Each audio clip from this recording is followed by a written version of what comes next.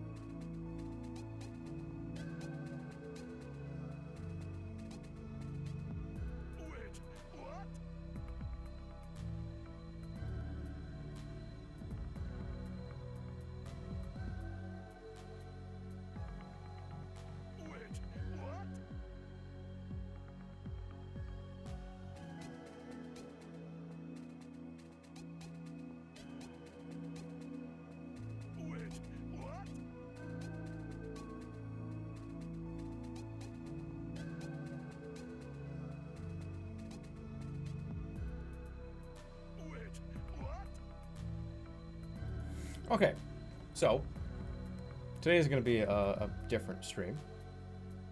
I mean, not that different. We talked about this, so what I was going to do on Funny April Fool's Day. You know, gotta do an April Fool's video where there's a big joke. So my joke. I'm already laughing a little bit about this here. I'll show them. Let me get the camera. It's not even a joke. It's just like my fun little stream that I'm doing for April Fools. This is the April Fool's stream. Pre-recorded. No, nothing I do is fucking pre-recorded. Nothing. Honking my clown nose. No, I'm not a clown. No, we're gonna do a bunch of choose your own adventure books. Trust me, this is gonna be a wacky fucking funny stream. Was my title correct? I don't even know if my title's right. Hold on a second here. Gasp! There he is! No, we're just... Look, I'll show you in a second. We're gonna do a poll. You'll see. I just gotta make a tweet. Hold on. Choose your own adventure books. And then the link. It's gonna be IRL. It's gonna have a little bit of fun. Grow a beard on stream. Wait, what? It would be possible maybe at some point in my life maybe when I hit puberty. You know, there's puberty 2, and that's when you're 38. Puberty 1 is when you get a little bit of hair and you know you grow up a little bit, your voice drops. Puberty 2 is when you lose all your hair, your back starts to hurt, and drinking 2 alcoholic beverages makes you sick. That's kind of how it is when you're near, like, you know, pushing 40. I'm nearing puberty too. Wait, what? Okay, there we go. No, why? Like, why does this? I don't understand this. Every time the stream starts, and I want to send a tweet about my stream, it won't let me. It's just like, nope, you're not sending a fucking tweet tonight. Not for like 4 hours. Is my using too much internet? We'll have to do that in a few minutes. Anyways, here's what's gonna happen. Here's a poll. I'll show you the books first. I went to the bookstore, and I got a bunch of these. Yeah. These are choose your own adventure novels for children, okay? And you guys have to decide which one of these you want to see today. And if this is fun, we might do this again another time, you know? So, here's the Abominable Snowman. This is not pre-recorded. Why do you think this is pre-recorded? You make one pre-recorded joke like fucking 6 weeks ago or like 2 months ago, and all of a sudden every stream has to be one. We're just having a little bit of fun on fucking April Fools. Here's Journey Under the Sea. And look, and you can see how many achievements there are to unlock. Do you see this? Look at how many achievements we can get. This book too. Okay, wait. Before I calm down.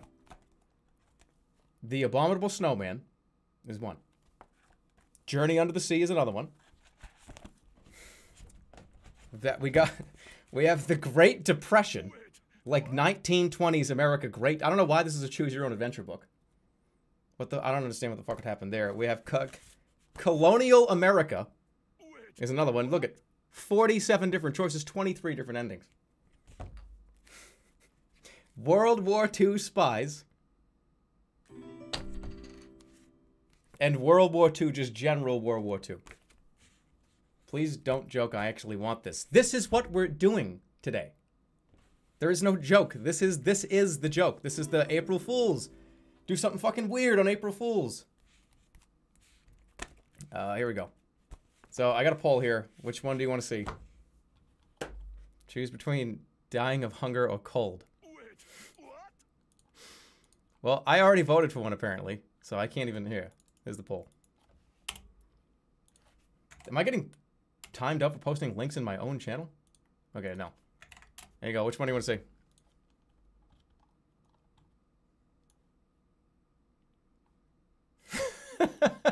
The Great Depression is like fucking killing it right now. That's roleplay, but I don't know what's even gonna happen. An interactive history adventure. 3 story paths, 43 choices, 22 endings.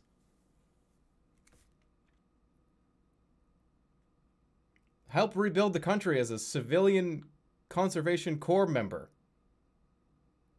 Everything in this book happened to real people, and you choose what to do next. The choices you make could lead you to wealth, survival, or even to death. If you choose books, only you can choose the path you take through history. All right, if we read this, does that mean that these books are fucking tiny? By the way, okay, this is gonna be fun.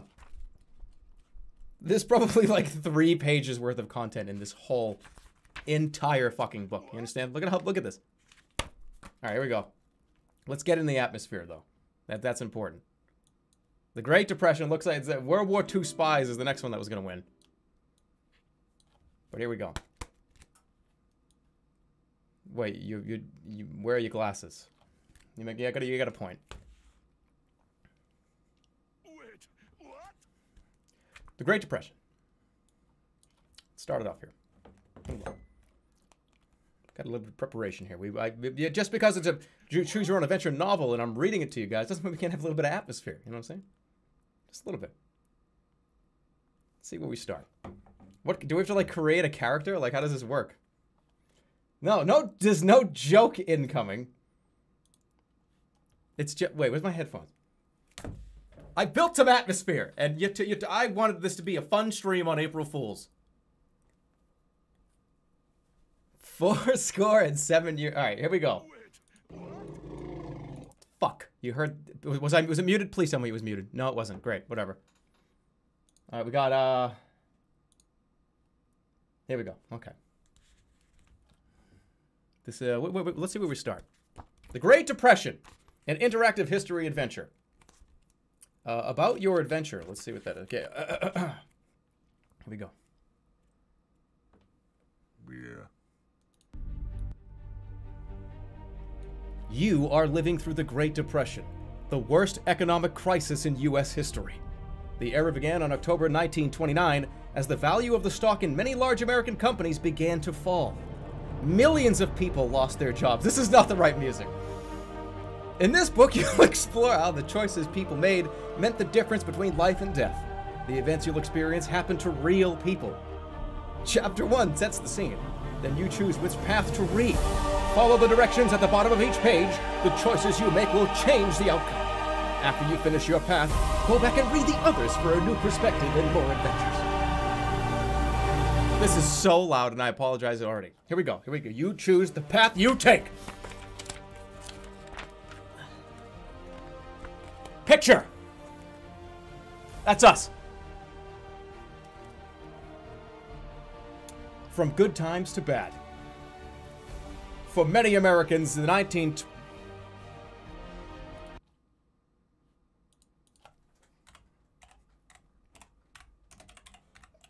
Didn't have this prepared. Just hold on a second. I rescued George when he was 2 years old. No, I don't. No ads. This is my immersion's already breaking.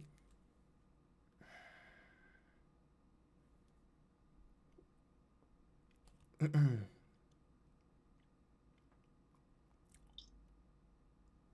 gonna put. I can't let that happen. Rampage. George, you okay? Good to have you back, buddy. PG-13. Experience it in IMAX. From good times to bad. For many Americans, the 1920s were the roaring 20s. World War I was over. And businesses were booming.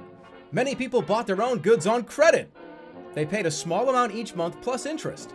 Credit is a form of borrowing, if you didn't know. Americans also borrowed to buy stock in companies. As a company sells more stock, the stock's value rises. During the 1920s, many people entered the stock market. They believed it would keep rising and they would make a fortune.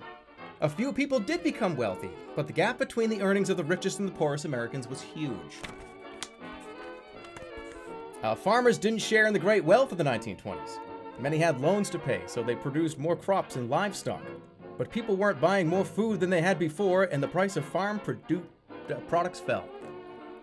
So you see here the unemployment rate from 1929 to 1939, which actually shows you here. You can see. There it is. What are we even listening to? This is a hit from the 1920s. I don't even know what the fuck it is.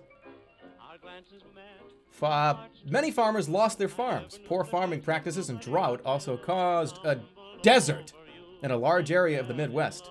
People called it the Dust Bowl. In 1929, a crisis hit Wall Street in New York City. Most buying and selling of U.S. stocks took place there. Companies that... Why are we learning like the history of the United States stock market? Companies that had loaned money to stock investors began to ask for their money back. Investors didn't have the cash, so they sold their stocks to raise it.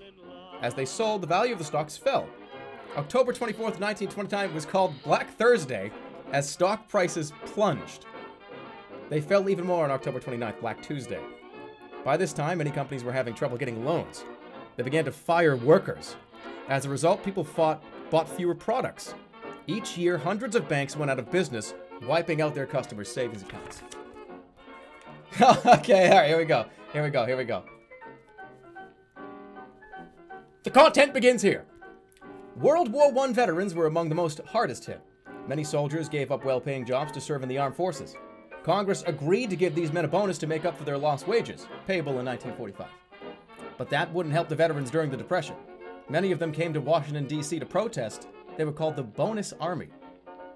President Herbert Hoover hoped charities and state and local governments could help people, but those groups didn't have enough money to help everyone. In 1932, Hoover ran again for president. His opponent was Franklin D. Roosevelt. FDR, as he was called, won the election. He promised a New Deal for Americans.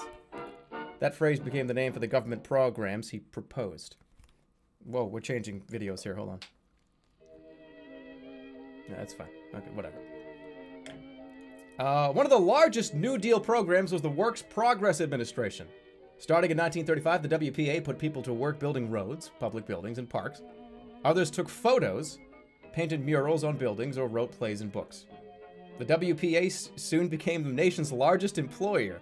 Another program, the Civilian Conservation Corps, provided jobs for thousands of young men. You are facing hard times. Will the New Deal help you? Is there anything you can do to help yourself? To be a farmer...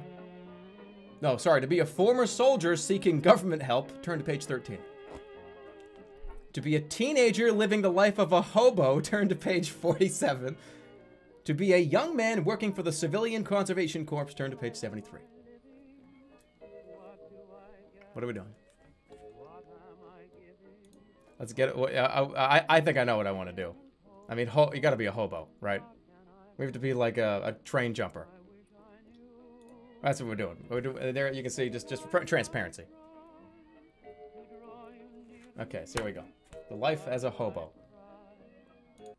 Okay, let's turn to page 47. We're like almost like a third of the way through the book. All right, where's 47? We're gonna start life as a teenager living as a hobo. Here we go, right? 47. Okay. I didn't hold my finger there, so that means it's set in stone. I didn't hold the finger there. All right, here we go. Hold on. Wait. This is where but that was just a little bit of background. Now I get to act. I get to show you my fucking acting. You know what I mean?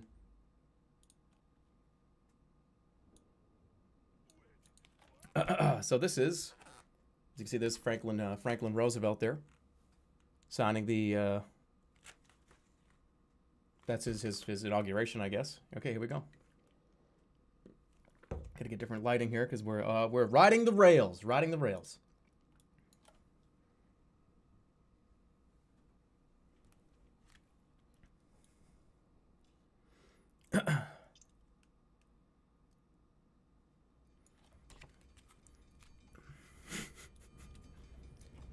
I'm so hungry, your brother Bobby says. When's Mama gonna find another job? It's June 1933 and a month has passed since your mama lost her job at the shoe factory. Your father went to California late last year trying to find work. He hasn't written in weeks. The kitchen cabinets are almost bare. Your two little sisters, Jane and Molly, cry every night because they go to bed hungry. President Roosevelt says he's going to create jobs, you say. But who knows when Mama will get one, if she can even get one. Bobby stands. Mr. Roosevelt also said we've got nothing to fear but fear itself. Wait, wasn't that John F. Kennedy? That was JFK. We can't be afraid. We've got to do something. Like what, you ask? Get jobs to help Mama, after all. I'm 14 and you're 15.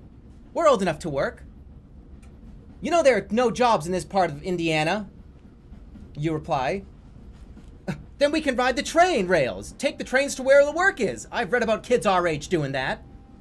Bobby, maybe a boy like you can do that, but I'm a girl. Besides, it's dangerous. When did we pick a gender? Okay. Maybe, Bobby says, but we have to do something.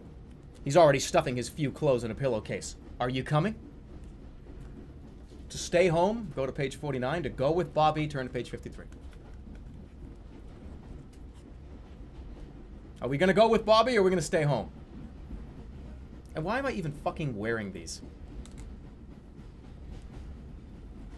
Go with Bobby?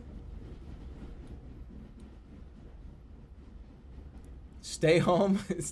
Go with Bobby. Alright, let's stay home. We're gonna stay home. We're not going with Bobby. I'm gonna hold my finger here just in case it's the wrong idea. Alright, page 49. It's right here. It's the next page. Okay. Go if you have to, you say. Just be careful. And write to us when you find a place to stay.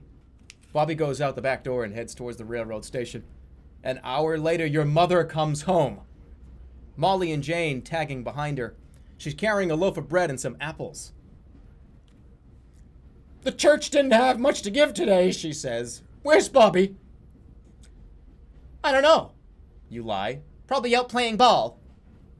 With your father gone, Bobby could get into some trouble. Since you're the oldest, I hope you'll keep an eye out on him. For him. Yes, ma'am. Your stomach churns with worry. How could you have been so stupid? Bobby can't be out there by himself. To go after Bobby, turn to page 50. Or to tell your mother where Bobby is, turn to 57. Are we going to go after Bobby or are we going to tell on him? What are we going to do to Bobby? Go after him or tell on him? Why are you guys saying page numbers? Snitch on Bobby? Alright. Well, we're gonna snitch on Bobby. We're gonna tell him. It's literally the next page. You run to the rail yard hoping to kill... Wait, what? No, don't run. Don't get hit by the train either. Alright, we're gonna... 57. There we are. That's us right there.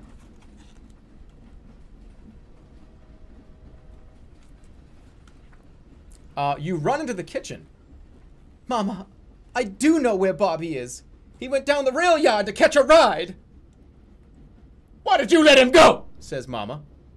Because we need food, and he wanted to do something. You think he's the only teenager out looking for work to help his family? Mama picks up the phone and calls the police.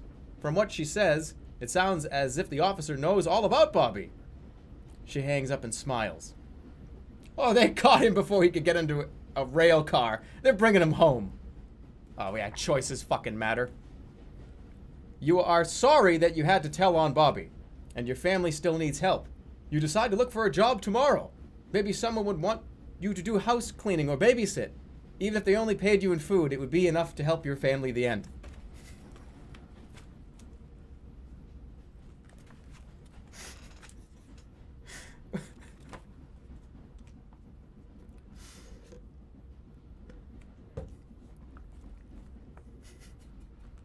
What a fucking terrible ending. Now we're going back. Go back to what page? We're going after Bobby. That's the quickest fucking ending I've ever seen. Where were we? I don't even remember.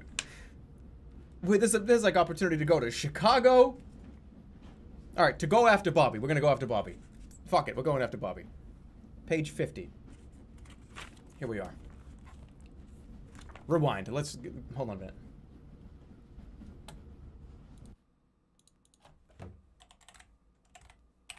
I should have put this. I should have had this all ready to go. Here we go. Ready? Let's just. Ah! Oh! You run to the rail yard, hoping to catch Bobby before he leaves. Your heart sinks as you see a train pulling away. Looking for someone? You turn and see a short, bearded man coming over a hill near the train station. His clothes are dusty and worn. My brother, you say. I think he was on that train.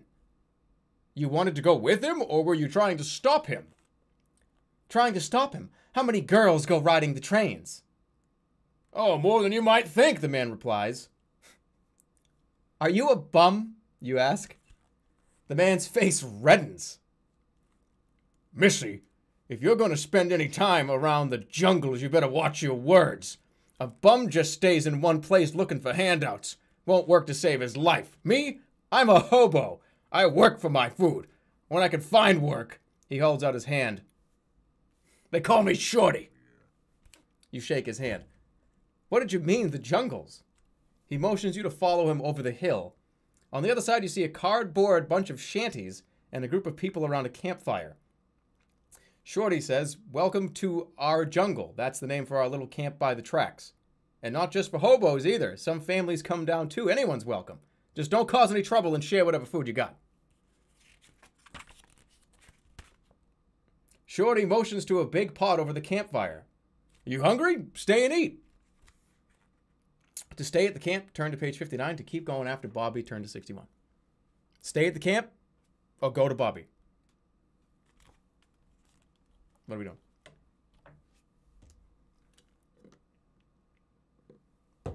Stay. Stay. Stay. You want to stay? All right. I've seen a lot of stay. We can do a poll for the major like telltale endings. You know what I mean? We're gonna stay. Okay, let's stay there. Stay at the camp. Turn to 59. Okay, 59. We gotta get we gotta get some different. So we're at the camp right now. Let's see what it looks like. Stay at the camp. 59. Here we are. Okay, let's get a little. We're at the camp now. There's a fire in front of us. It's a little dark out. You know, it's not that bad. Well, a little food would be good, you say. Shorty leads you to the fire. The hobos are tossing carrots, potatoes, and other vegetables into the pot. We call that mulligan stew, Shorty explains. Whatever you found during the day goes into that pot at night.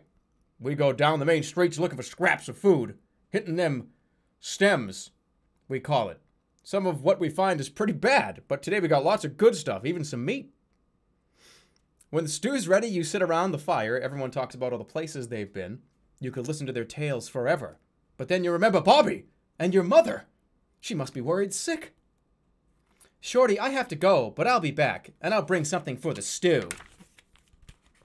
You're still worried about Bobby and what's going to happen to him. You only hope that he'll meet someone as nice as Shorty to help him along the way. The end. This book sucks. This book sucks.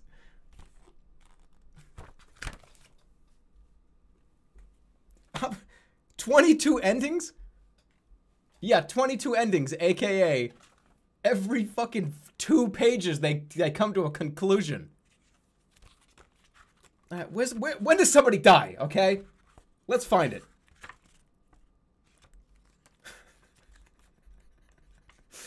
We need to go back. We're going back. We need to go after Bobby. Go after fucking Bobby. I want to see what happens to Bobby. Just hold. Listen. We need to see what happens to Bobby. So you look around, and no one's in sight. You follow Bobby as he climbs into an empty freight car. After a few stops, your stomach is grumbling. You haven't eaten since breakfast, and it's almost dark. Maybe we should get off and look for some food, you say. I'm hungry too, but if we get off, who knows when we can catch another train heading our way. To keep riding, we're going to keep riding the train, or we're going to get off at the next station. We're going to eat Bobby. What about our ambient fucking train music? Okay, we're on the train. That's fine. We can be on the train like this. Stay on the train. So this is the next page here. Staying on the train with Bobby. We caught him. Here we go. Back on the train.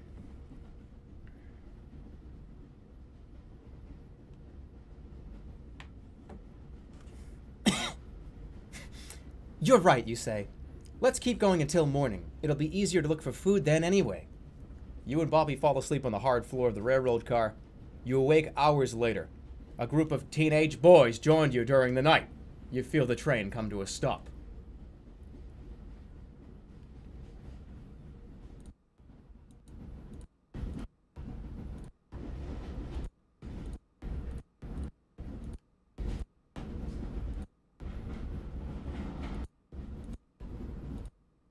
I can't get a fucking brake sound, like the brakes of the train. God damn it. Fuck you, YouTube. Where are we? I gotta do this. Where are we? You ask. Chicago, one of the boys says. Almost right downtown. You wake Bobby. Come on, let's go to the fair. You need money to get in, he says, still rubbing sleep from his eyes. We need to get jobs first, don't you think? And we're going to the fair, we're going to look for a job. I mean, I kind of want to go to the fair. All right, we should go to the fair. That's what if I was like, I would want to go to the fair. I mean, getting a job is hard. So, let's go to the fair. 65. 65. Maybe we can sneak in, you say. Come on. You see signs for the fair. It's just a few blocks away, but guards are all around it. Why would there be guards on a fair? Oh, look, Bobby says, pointing at a guard sleeping near the storage area. As you reach the guard, you sprint past. You're inside. This must have cost millions of dollars, Bobby says as he looks around the fire grounds. You nod, thinking how many poor people could use that money. But even in the Great Depression, people need to have fun. And the fair provides jobs as well. Suddenly you have an idea. Bobby, maybe we could get jobs here. You walk over to a food stand. The woman running it looks at you suspiciously. What can I get you, she asks. Actually, my brother and I are looking for jobs, you tell her. The woman snorts. Let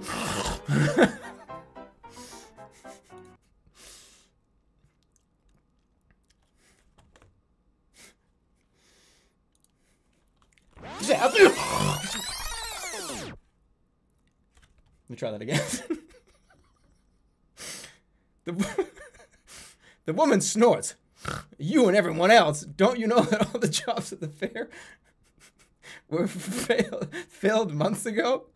Now, if you're not going to buy anything, beat it! You and Bobby quickly walk away, damn it. You spend the rest of the day asking everyone you see about a job. They all give you the same answer. Finally, you end up at a hot dog stand just before the fair closes. The owner gives you each a cold hot dog he was about to throw away. You munch on the hot dogs as you walk back to the train station. Maybe you'll have better luck somewhere else. The end. There's not 22 endings in this. That's a fucking lie.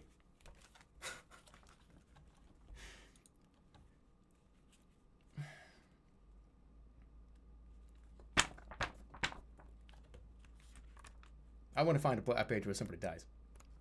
You know what I'm saying?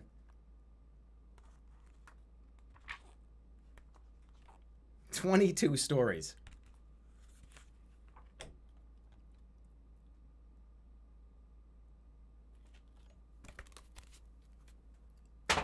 What's next? All right, I'm going straight for the pay dirt here. I'm going for fucking either Journey Under the Sea or The Abominable Snowman. That was like an educational story. I had all these sound effects ready to go. Let me I gotta fucking like top. Yeah, we're doing a different one. We're doing The Abominable Snowman right now. Because look at how many paths there are in this one. And apparently these are real. This is not just like a children's non-fictional story teaching you about the Great Depression. Abominable Snowman. You really learned a lot. Thanks. Oh my god. Okay. Here we go.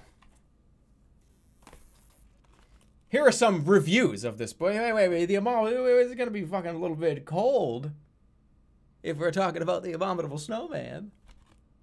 You know what I'm saying?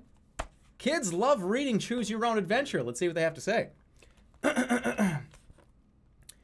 These books are like games. Sometimes the choice seems like it will solve everything, but you wonder if it's a trap. That's Matthew, age 11, said that. I think you'd call this a book for active readers, and I'm definitely an active reader, says Ava. She's 11. You decide your own fate, but your fate is still a surprise. That's Chris said that. He's age 10. Come on in this book if you're crazy enough. One wrong move and you're a goner, says Ben. He's 9. You can read Choose Your Own Adventure books so many wonderful ways. You could find your dog or follow a unicorn, says Cecilia at 11. Hey, The Abominable Snowman. All right, here we go. Let's see how this one starts. A lot of copyright bullshit. Okay, ladies and gentlemen, beware and warning. You.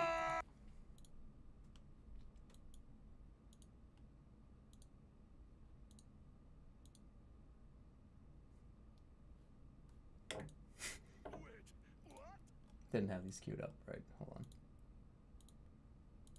What the fuck is it? Okay.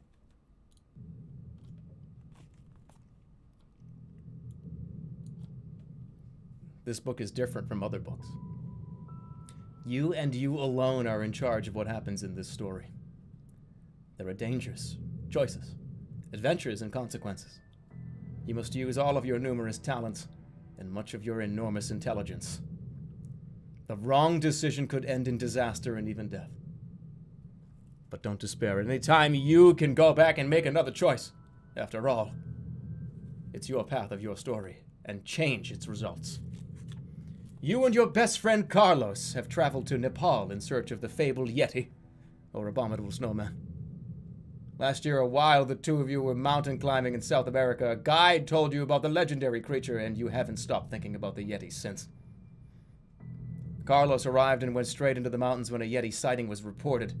He hasn't been heard from in 3 days. A late monsoon storm has moved in and the mountains are almost impassable.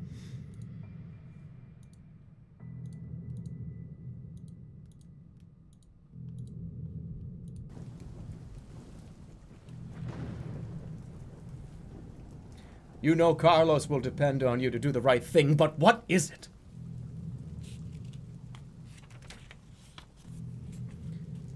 You are a mountain climber.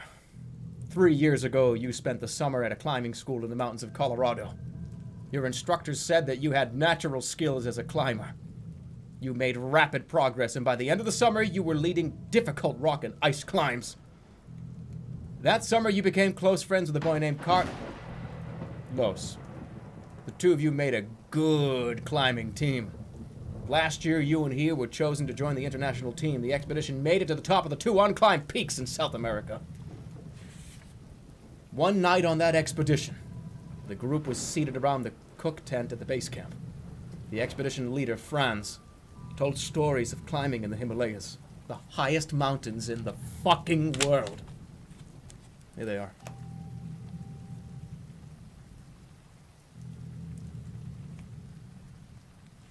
I can't read any of those names. I hope you did.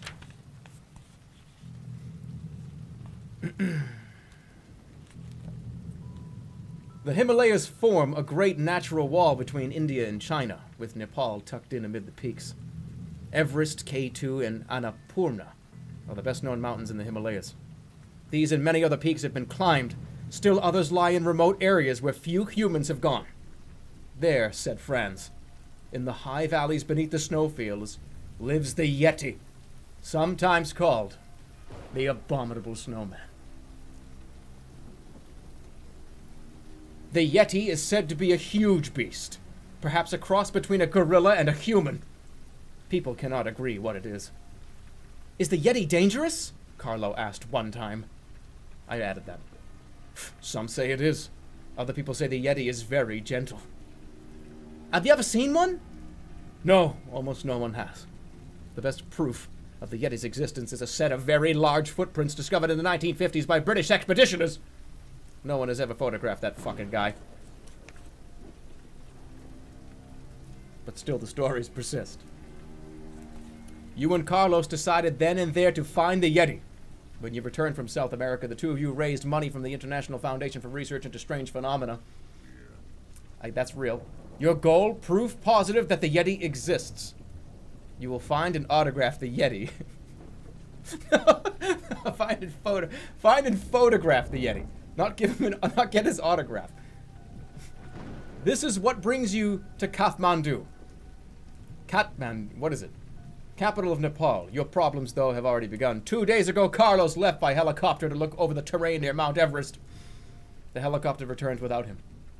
The pilot told you that Carlos decided to stay up at the Everest base camp to check out a report that a Yeti had been seen. He had a radio transmitter, but you have received no word from him. The weather turned bad, and radio communication was interrupted. You have an appointment to speak with R.N. Runal, the Director of Expeditions at the Mountain Research and Authority on the Yeti. He knows of your plans. You need his help with the official permits for the expedition. He will also have good advice and information. But what of Carlos? If you decide to cancel your meeting with Runal and search for Carlos, go ahead. If you feel like Carlos is okay, go ahead with your plan to meet Runal. Which one? Go after Carlos, or have the appointment and get ready for the expedition? This is important. We're gonna get a poll on this one. I think this actually is the first major poll. I mean, the writing on this one's not geared towards 10-year-olds. I mean, 10-year-olds said it was a fun book, but it was better than the other one. Okay, which one? Carlos or Runal? Where are we going? Where's my chat room? There it is.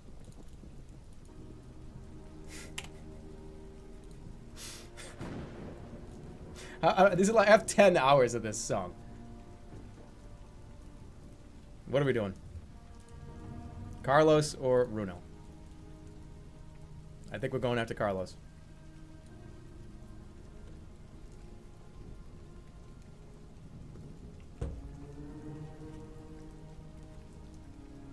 Let Carlos die, but he's like your best friend and you went to like fucking rock climbing school with him. Why do you want to see him die?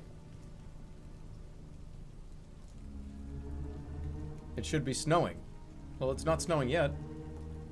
We haven't gone on the expedition yet. It was raining. Okay. We can. I think we're gonna. The expedition will have some better. Okay, we can go back to this later. Let's get where is it? There we go. Okay.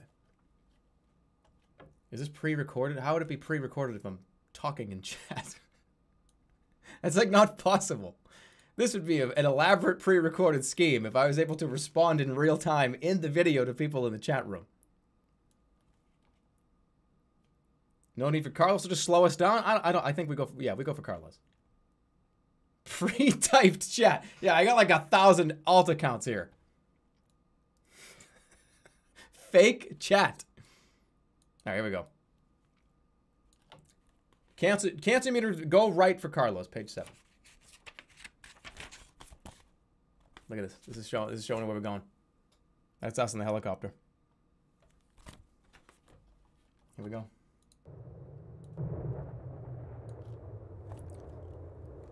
You telephoned Mr. Runo at the Foreign Ministry. This is an emergency, Mr. Runel. My friend Carlos is missing at base camp. I need help right now. Of course, I understand. Please allow me the honor of coming with you. I know the region well. You gladly accept the help of Mr. Runel. His reputation as a mountaineer is excellent. He is able to arrange for a Royal Nepalese Army helicopter to meet you at the airport. 2 hours later, you land at the Everest base camp, where Carlos was last seen. His red nylon mountain tent is still there, but the storm has erased all footprints. Most reports of the Yeti have them well below base camp, but it is possible that they are up this high. Runal says, as the two of you stand by the tent looking at the glacier and the high peaks. If you and Runal search below the base camp in the valley, turn to page 9. If you go above the base camp, turn to page 13. Are we going to search below base camp, or are we going to go above base camp? Sleep for 12 hours. What do I have for weapons equipped? Hold on a minute. I'm talking a lot. Let me just get like this fucking chapstick.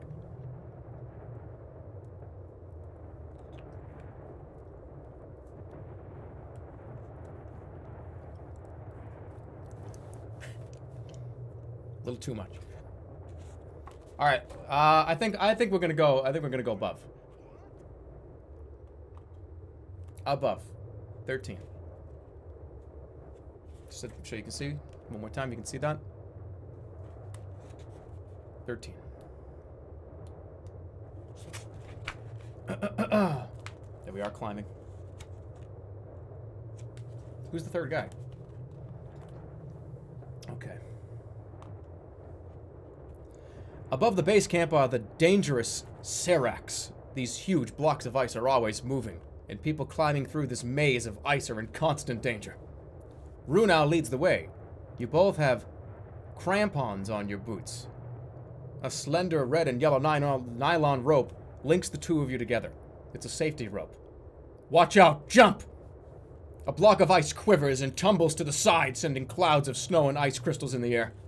Runel had seen it just in time. You move more slowly now, wary of these treacherous seracs. On the backside of a serac, as large as a 2-story house, you find him. Carlos is sitting in the sun, fidgeting with his camera. Hey, what are you guys doing here? That's what we want to know. You scared us to death with your disappearing act. What's up? Carlos puts the camera away, and after you introduce him to Runel, explains that he found tracks. Yeti tracks, perhaps. And followed them. He tried to radio, but the weather blocked it. The tracks faded, and he couldn't find his way back to the camp. He had been sitting and waiting.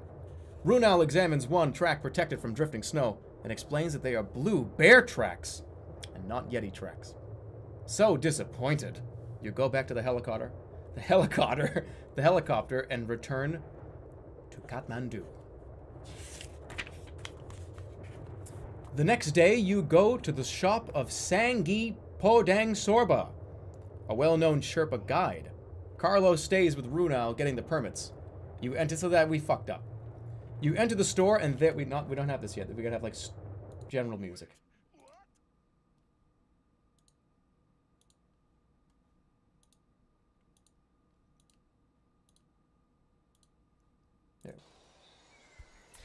You enter the store, and there, behind a counter, is stacked with dried food in plastic bags, tanks of gas for mountain stoves, and wool hats.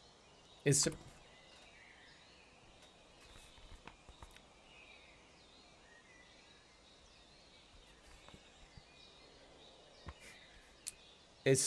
introduce yourself, and immediately you like this man.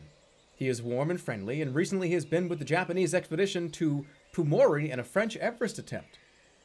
Maybe you should ask him to join you as you search for the Yeti. So he's a merchant. Sangi the merchant. Ask Sangi to come along. Or wait and talk it over.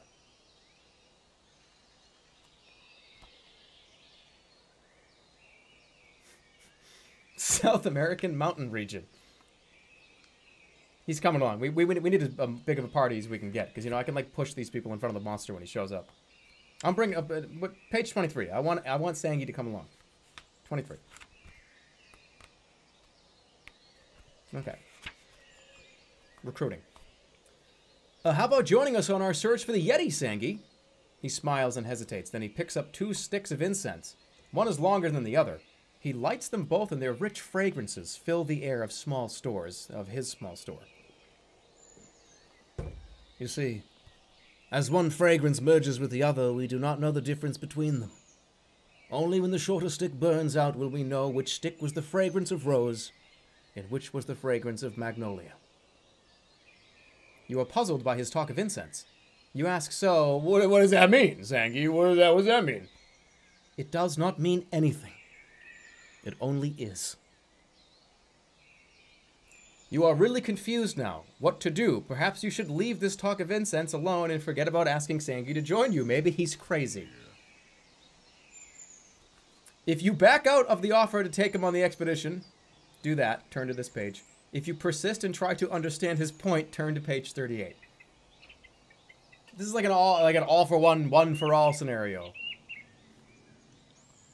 No, he's coming along. You always have, you want the crazy guy. He'll know that he'll put his hands in the Yeti shit and like smear it all over his face and stuff, and we'll find him. No, we're going. Persist. 38.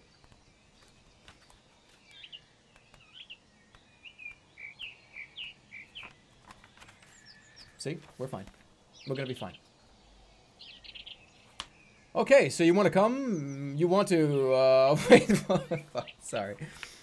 Okay, so you want me to choose which stick is rose and which is magnolia. Is that it? Is it a test? If I'm right, you'll go, and if not, you won't. Sangi smiles, displaying gold caps on the 3 of his upper front teeth. He nods his head. Here goes, you say. The longer stick is Kashmiri rose incense.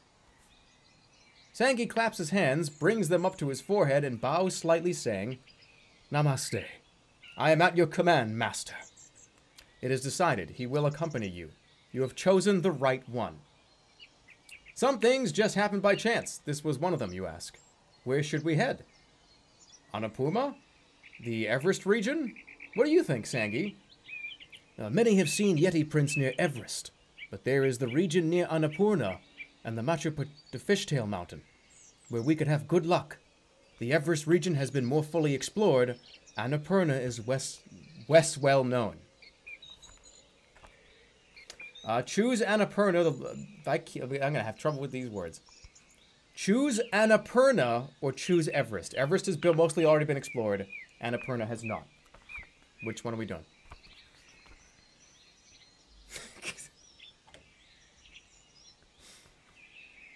Annapurna.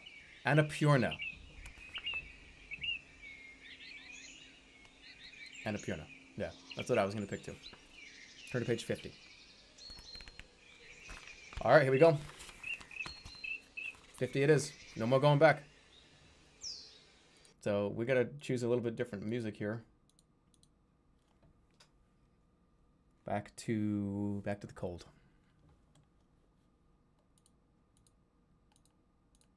It's pretty freezing now, you know. 2 days later, with permits obtained and supplies brought, you, Carlos, and Sangi start the long journey from Kathmandu to Pokhara. 3 days after that, you and your party, along with 12 porters to carry the supplies, are camped in a field high above the valley floor near a small village called Dumpus. Do you see that? Is that real? Dumpus? Back to Dumpus. This is in the same universe as sorcery, apparently. Holy shit. Spelled the exact same way. Is this a real place? It's all connected. This is sorcery too. Anyways. That night, after a dinner of brown rice and...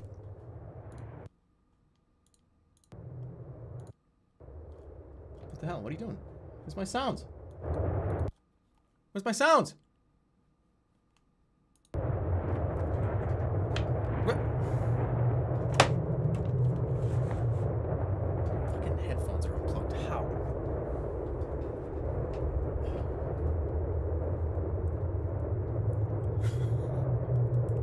Oh, Jesus, that is fucking loud. Alright. Too loud. Turn it down. That night, after a dinner of brown rice and lentils, onions, and garlic, you sit in front of your red mountain tents watching the moon play on the snowy white flanks of Annapurna and Dalgori. It is silent and chilly. You are tired from the climb, but glad to be alive in this magical kingdom. With the darkened village behind you, you feel as though your group might be the only people on Earth. Surprisingly, you see a light flash on Annapurna. It repeats, then again. It may just be a reflection or another party, or it may be a signal from someone in trouble. Or maybe it's a signal from the Yeti himself. If you think it is a signal, turn to page 67. If you think it's just another climbing party, turn to page 65. But the Yeti's like, come over here for a second, I gotta talk to you. That's not gonna happen. I think it's another party, but, you know, that's just me. The Yeti has smoke signals. It's a signal. I think it's the Yeti trying to get us to come over. I think the Yeti can talk, actually. I think it's a signal from the Yeti, I do. 67. I think it's a signal.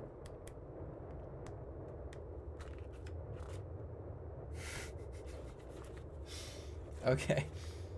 Look at that flashing light, Carlos! Once again, the light blinks 3 times, then stops. Then it blinks again. What do you think? Could it be trouble? Sangi says, that could be an emergency signal, but it is very far from here, across the valley and just below the glacier. We could go, or I could remain and return to Pakora and report it to the authorities. How much time do you think it would take to get back to Pokhara? I can go faster than our whole group. Perhaps it would take a day. Then they would send a helicopter. Without outside help, there is little we can do if there is someone in trouble. But they may need help quickly. Respond to the call for help, or let Sangi return and get a helicopter. I mean, the smart decision is have the weirdo go back to camping. Let's respond. Okay, so we're gonna respond to the call. 85.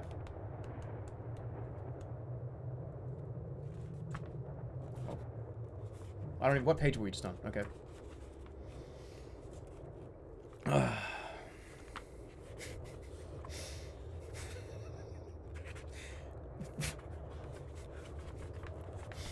It takes you most of the night to thread your way down steep, tricky trails to reach the valley floor. Once there, you start up the immense Annapurna, scrambling over rocks and skirting the glacier. It is cold, and the night seems long to the 3 of you. Several more times you see flickers of light. Now you are sure you've done the right thing. Someone needs help. Near dawn, Carlos says, "Stop. I think I see something." And before your very eyes, you see what you had come for. Dancing around a large fire are 11 Yeti. You have stumbled into a Yeti celebration at the end of the monsoons. You quietly watch, taking pictures and making notes. You have proved at last that the Yeti really does exist. Months later in Paris, France, at the International Explorers Conference, you and Carlos are given the highest reward for your work. Success is exciting and lonely. Good luck, the end.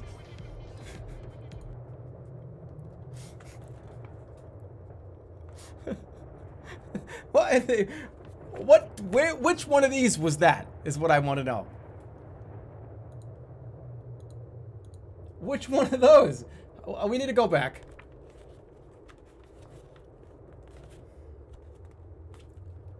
God damn it.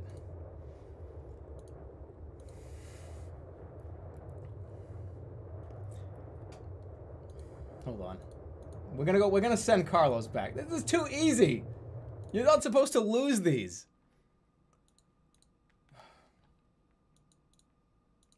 Alright, let's go back. You know the drill. You know, like, the joke. The joke that I was gonna do right now was this thing. Right? Like, here comes the joke, the thing you've seen over, like... Yeah, it was funny when you did it twice. Okay. So, respond to the call. Send Sangeet back to get help. We're gonna send Sangeet back. I already beat the game. I beat the fucking game. 83. It's auto-playing tape rewinds. I just glanced over and saw that. Whatever. You go ahead. Let's see. Where is it? 83. Okay. I don't know why I'm making this game harder. We already beat it. Okay, get this fucking thing off. Yeah, alright. You go ahead, Sangi. We'll stay here and keep watch. He vanishes into the dark night. There is no wind, only the silence of mountains and the sky and the stars. Somewhere in the distance you hear the rumbling sound of water as it flows and drops from glaciers that embrace Annapurna. Carlos says, I wish you go and find and help them. I feel selfish sitting here safe and sound. So near dawn you set off without your guide. The going is rough and you no longer see the flashes of light. Above you towers Annapurna, with her white flanks of ice and snow. Then the sky lightens and the stars seem to disappear.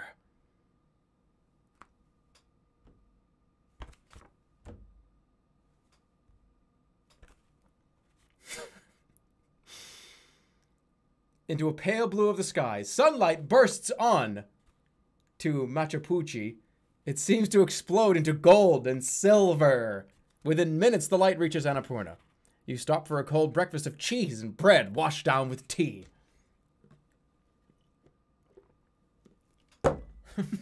Machu Picchu.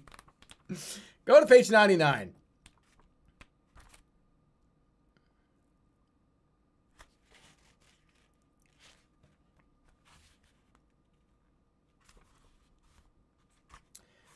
Soon you are at a vertical wall of rock. Above it you see the face of ice. Carlos drives the spike in. You both rope up and proceed slowly up the rock.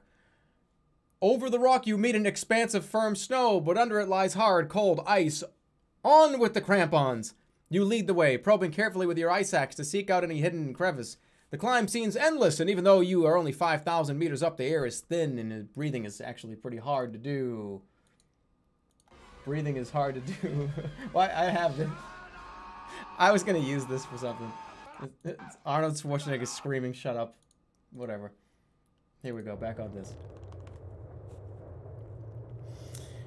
By mid-morning, the sun is like a blast furnace. It reflects off the ice that surrounds you, and in the air, ultraviolet rays burn your skin. You both put white zinc ointment on your noses and lips so you don't get sunburned. You had taken a sight bearing, and now you saw the flashes, but that was at night. Now in daylight, it's not easy to be sure where just the flashes came from, but you have a good sense of direction, so you keep going. Near moon, you gain a crest, and it's kind of dark out now, and near nighttime, and then you see it. It's a Palladius Courier aircraft, one used for mountain flying. It lies in the snow, crumpled like a forgotten toy. The tail section is twisted, but the wings are intact. The engine is buried in snow. Wow, cool. Reaching the plane, you open the cabin door. Huddled in the plane are the pilot and two passengers. One of the passengers is unconscious. You do what you can for the people. Later that day, a Royal Nepal airline helicopter finds you. All is well. It was the right thing to give help in the mountains. Congratulations, you lose. The game's over at the end.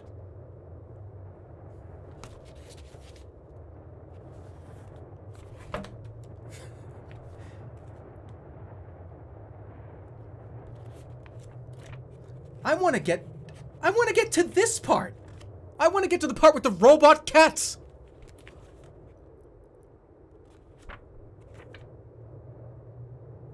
Why did we win so easily?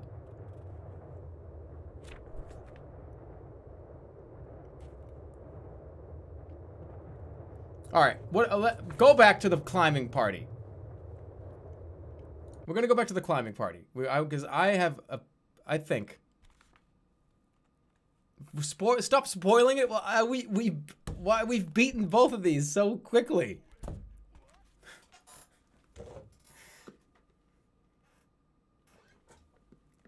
Give the survivors the cold hot dogs. All right, we're gonna go back and go to the survivors. It's not a signal from the Yeti. If you think it's another climbing party, turn to page 65. I just saw a unicorn. Why can't... Here we go.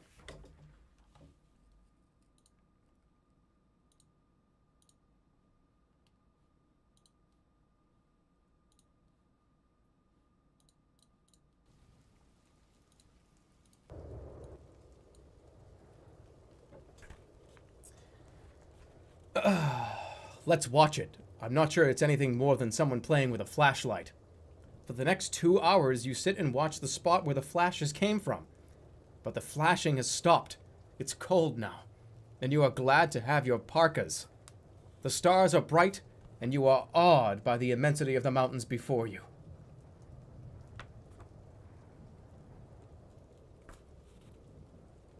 I can't read now. Here we go. You turn in, tired from the long hike and anxious to get on with the search for the Yeti.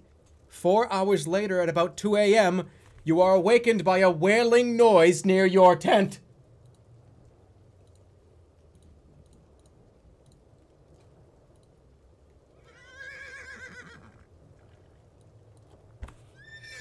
You unzip the tent flap and peer out into the darkness. There, near the pile of gear, is a dark mass. Maybe it's a Yeti. You reach for your camera. Maybe you can get a picture. Then the mass rears up and lurches for the tents where Carlos and Sangi are sleeping. What do you do?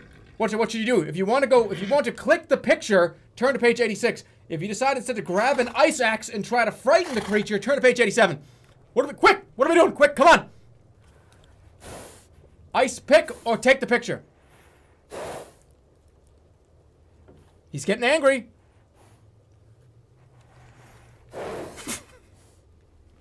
All right, take the picture. 86.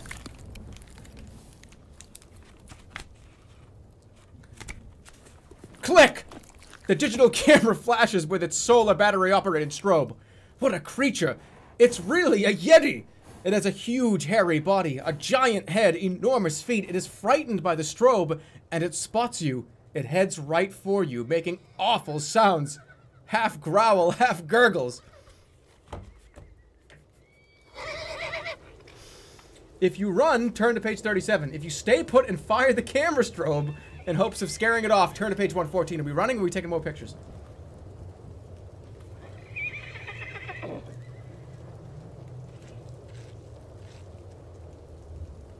Keep clicking. Alright, we're gonna take more pictures. 114.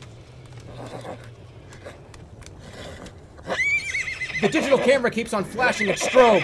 The Yeti stops in its tracks, searches frantically for something, a friend perhaps, and then turns and with amazing speed vanishes into the night.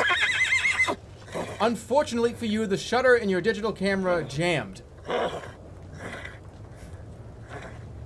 The end. Why would there not be a part 2 to that? Why wouldn't I just keep going?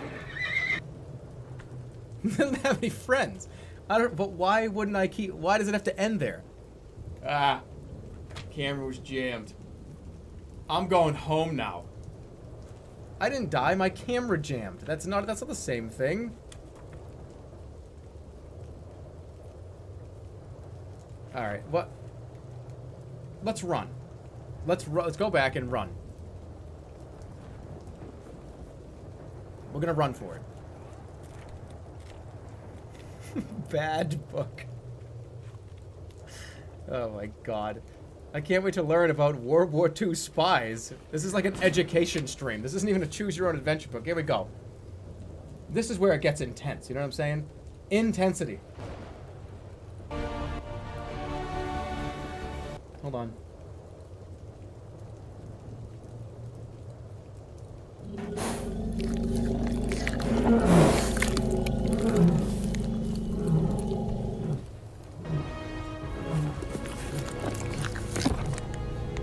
Okay, we got intense music playing.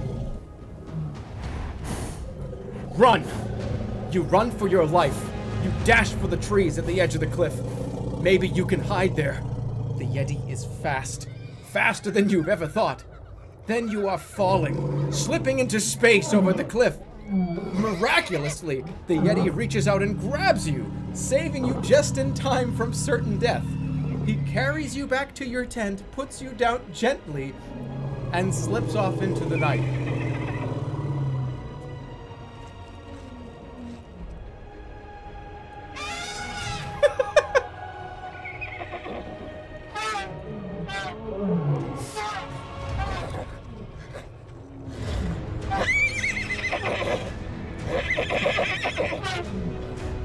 There's like fucking elephants in here.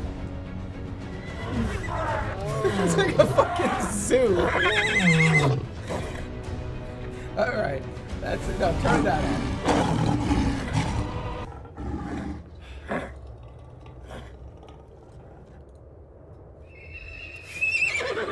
Shut the fuck up, please. I have so many tabs open. Okay, there it is. So you can't die in this game.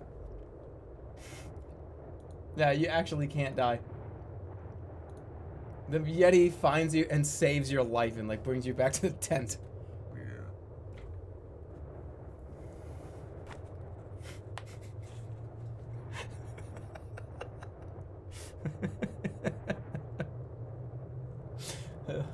Oh man, that's fucking funny.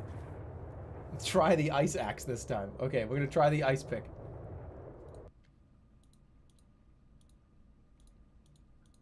Alright, well, we need to go back here and close some of these tabs. Alright, that's fine. We need to get our the scary music back. Oh no, the intense music, that's good. Okay. We're gonna go, I don't even know where the fuck that was. Time to find it. Okay, here we go. 85. No, and that's 83. Shit. Where the fuck was that? I don't know where it is. I forget what page were we just on?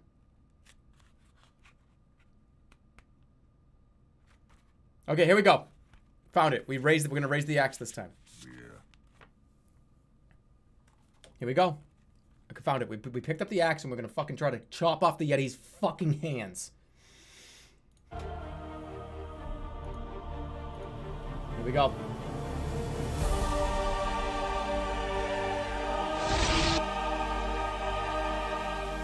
Too loud, hold on, way too loud. Okay, here it comes. You raise the axe. The Yeti, with eyes flashing, grabs it from your hands and snaps it through as if it were a twig and hurls it over the cliff. The Yeti speaks in controlled tones. Leave us alone. Your world has enough. We wanted what you have, your cities, your crimes, your wars. We would join you, but we don't want these things. Leave us alone. This is a warning. With that, the Yeti leaves. You stand and look at the fleeting figure.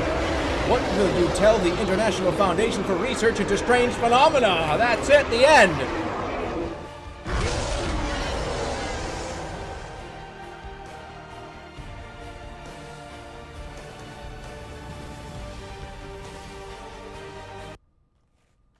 You're not allowed to die in these games. You can't. You can't fucking die in this game. I'm reading the page with the unicorn. You know what I mean? Like, what the fuck is what is happening here? What's happening with the unicorn? Like, what is going on here? And why can we not see this?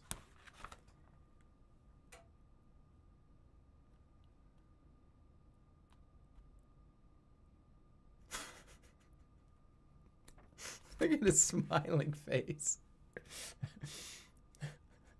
Is that a Yeti or is that fucking Carl from Aqua Teen? This needs to be focused. Look at how happy they all are. This is not a scary book where you get like in trouble and get hurt. No. Everyone's friends in these books.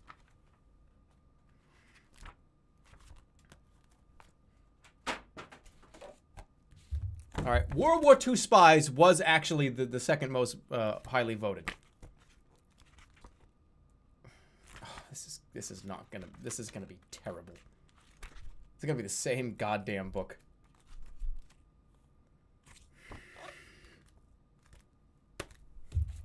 Journey Under the Sea. Journey Under the Sea.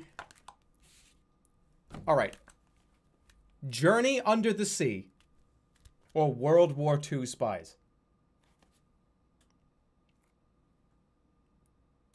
Which one?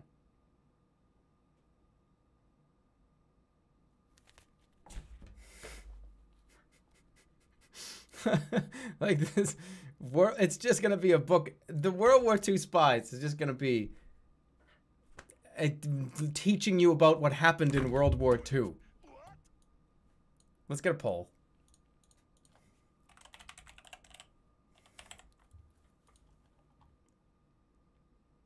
All right, why can I not go to? Oh, there we go. Okay, Spies or Under the Sea?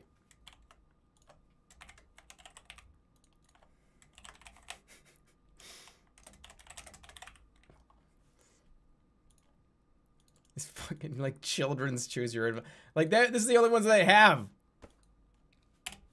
What do you want to say? Spies or a book where we definitely can't get in any trouble or get hurt. Yeah. Impossible to Lose children's adventure, like 10-year-old story, or learn about what happened in World War II. Equally probably terrible.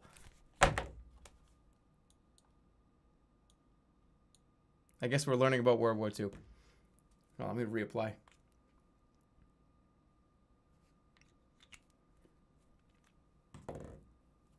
Get a Goosebumps one.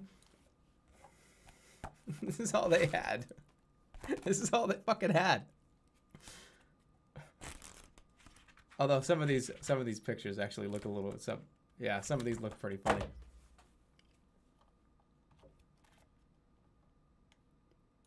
All right, World War II Spies.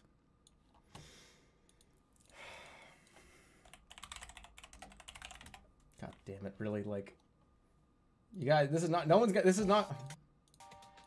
All right, World War II Spies. What should we do here? Like, how about, no, it shouldn't be that dark. No, that's scary. That's fine. It's the ambient, you know. You get plenty of good scan lines on this stream.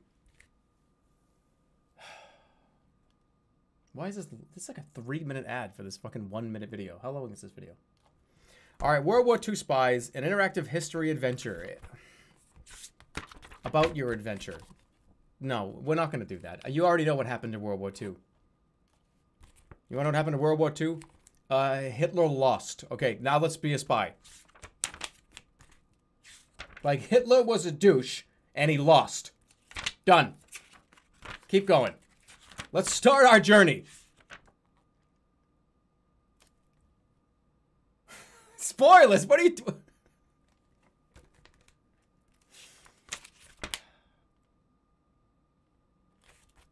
Okay, here we go. Here we go.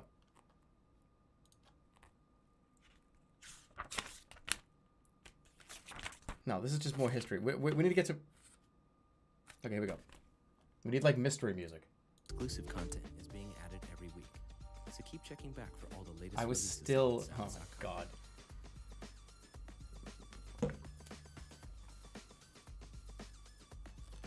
I guess we're going to start here. But I don't even know what was just playing in the background. There was some, like, ad. You just heard the whole thing. Mystery music. This is like spy music. How's that sound? Good?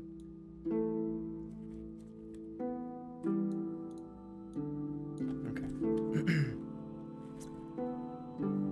You are a college student living in Denmark's capital, Copenhagen, with your family. Since Germany invaded Poland, you've closely followed the events of the war. It's now April 1940, and you hate the Germans for their brutal ways. Denmark shares a border with Germany, so your homeland could be the next target for the Nazis. Early on the morning of April 9th, you wake up to a loud buzzing outside your house. German planes.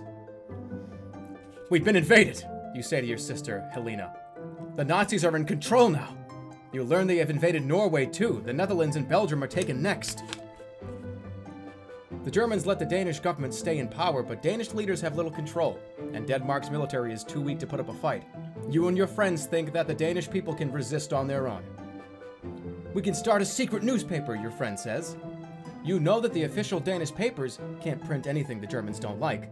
It would be good to tell people the truth, but you want to do more. I've heard that the British are training agents to carry out resistance, you say. But Carl points out that you'd have to go to London first. Maybe you should stay here to look out for your family, but you think you can do more to fight the Germans if you can get to London. Go to London or stay in Copenhagen? What is this RuneScape music? I was gonna say Harry Potter. Fucking RuneScape. I'm going to London. I'm going to London. Page 15. What page is this? All right. That night you tell your parents about your plans to go to London. They're worried, but your father says, I'm proud you want to help defeat those Nazis. Jorgen is with you too. You take a fishing boat to Sweden. That country has remained neutral during the war. They haven't taken a side. Resistance leaders there can help you get to London. In London, Danes in the Resistance direct you to the Special Operations Executive, a British agency. The SOE trains resistance fighters from all the countries occupied by Germany. This music seriously has to... I gotta change this music. This is too whimsical for this kind of subject matter.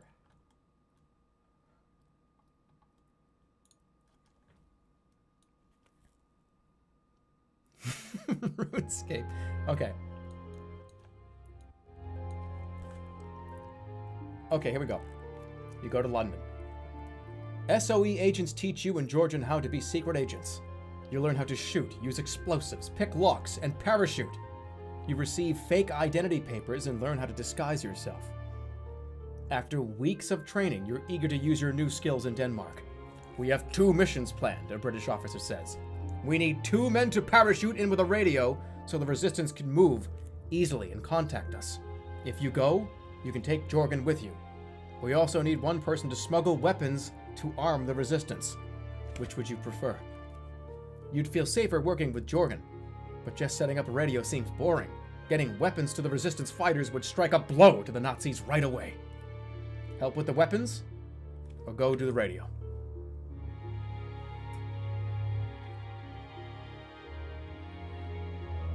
Parachute.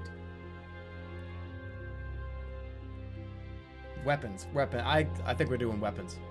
Yeah, we're doing weapons. To help with the weapons, go to 17. Here we are.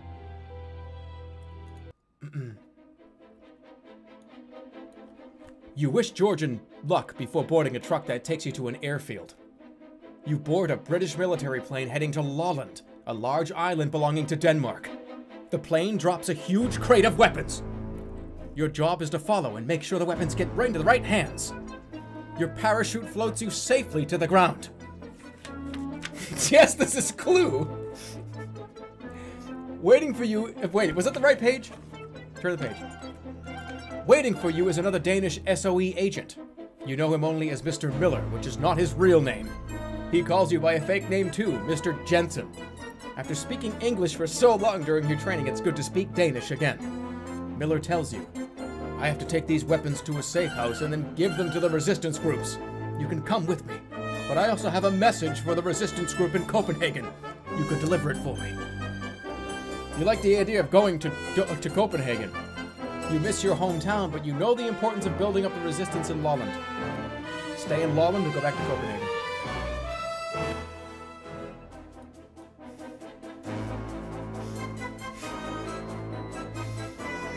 I'm gonna stay in Lolland.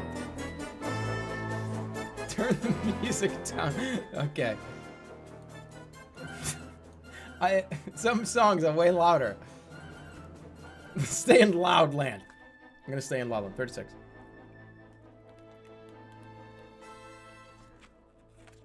Okay, here we go.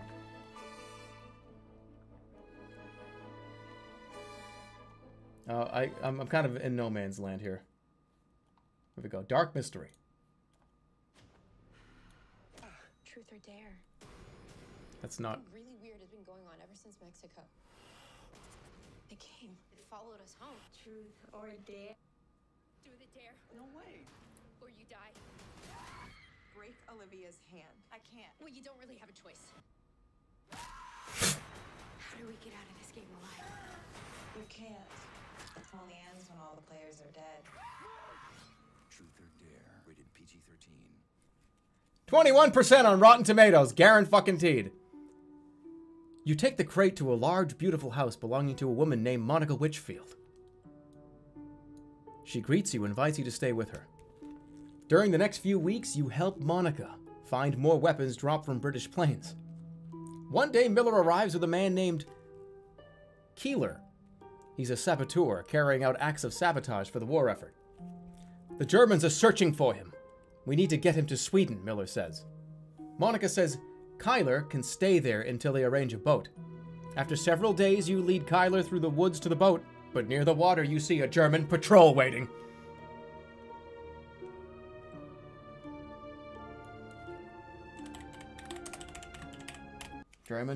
German waiting.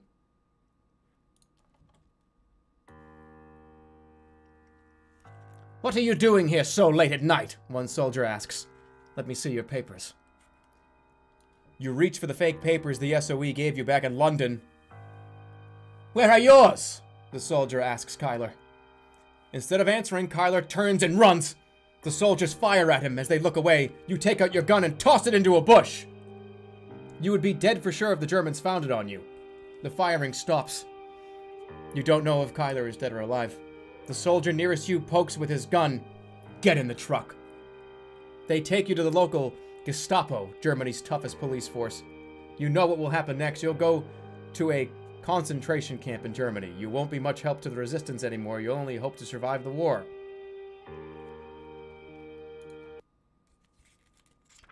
That's where it ends. Okay, that got dark. Game over. Why would I throw... Wow. I'm not sure why I would throw the gun away. I mean, at least...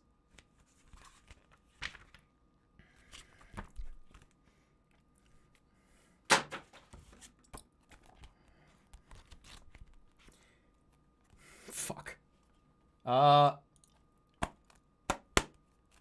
Journey to the bottom of the ocean is a fun one that we have here.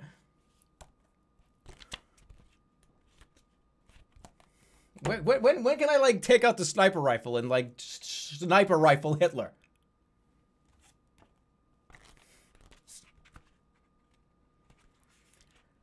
Back to the Spies. No, that book is... No, when it goes behind... When I throw it behind my back, that means done. That means I ain't going back there. You know how much fucking broken glass is here? I would get very seriously injured. I made sure not to be able to, like, rewind to the other books. I put broken glass all over here. April fucking Fools, you know what I mean? Alright, Journey to the Center of the Universe. Journey Under the Sea. Back to Dumfus.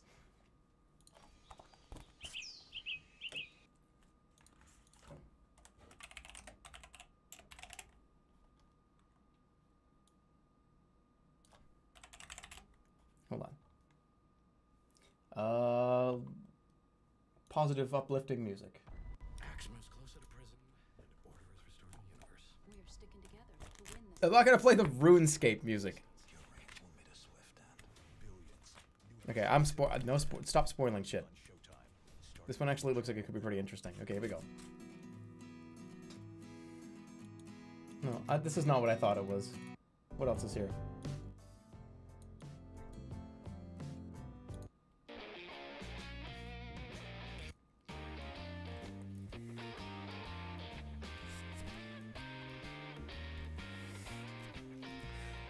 You are a deep-sea explorer searching for the famed lost city of Atlantis. This is your most challenging and most dangerous mission. Fear and excitement are now your companions. It is morning, and the sun pushes up on the horizon. The sea is calm. You climb into the narrow pilot's compartment of the underwater vessel Seeker with your special gear. The crew, is this Diners, Drive-Ins, and Dives, or is this me doing, what is this? Am I like Dr. Teeth in the Electric Mayhem, or is this like Under the fucking Sea?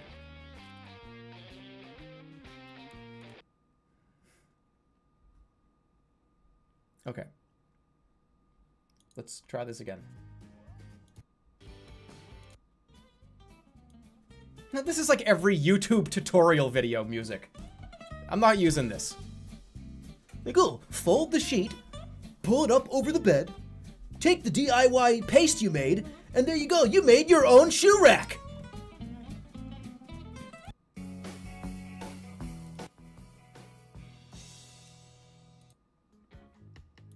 No, I'm not doing fucking YouTube tutorial sounds. Ocean music.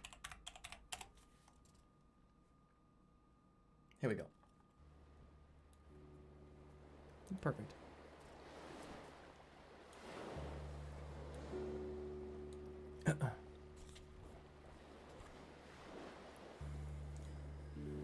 Now begins the plunge into the depths of the ocean. The Seeker crew begins lowering by a strong but thin cable. Within minutes, you are so deep in the ocean that little light filters down to you. The silence is eerie as the Seeker slips deeper and deeper. You peer out the thick glass porthole and see strange white fish drifting past, sometimes stopping to look at you, an intruder from another world. The cable attaching you to the moray is extended to its limit. You have come to the rest on a ledge near the canyon in the ocean floor that ancient myth says leads to the lost city of Atlantis. You have an experimental diving suit designed to protect you from the intense pressure of the deep. You should be able to leave the Seeker and explore the sea bottom. The new suit contains a number of the latest microprocessors enabling a variety of useful functions. It has even a built-in waterproof smart tablet with a laser communicator. You can cut loose from the cable. The Seeker is self-propelled. You are now in another world. Remember, this is a dangerous world, an unknown world. As agreed, you signal the moray. All systems go! It's awesome down here! If you decide to explore the ledge where the Seeker has come to rest, turn to page 6. If you decide to cut loose from the moray and dive with the Seeker into the canyon in the ocean floor, turn to page 4. Explore the ledge, or cut loose and dive into the canyon. I'll let you guys decide this one. Cut loose or explore the ledge.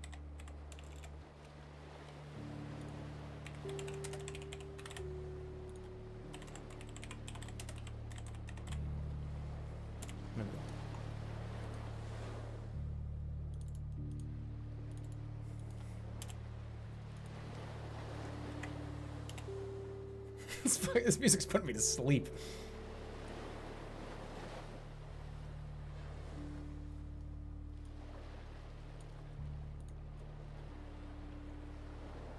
Cut loose is winning by a lot. I need to reapply. I swear, man, it's like springtime and I still have these dry ass lips.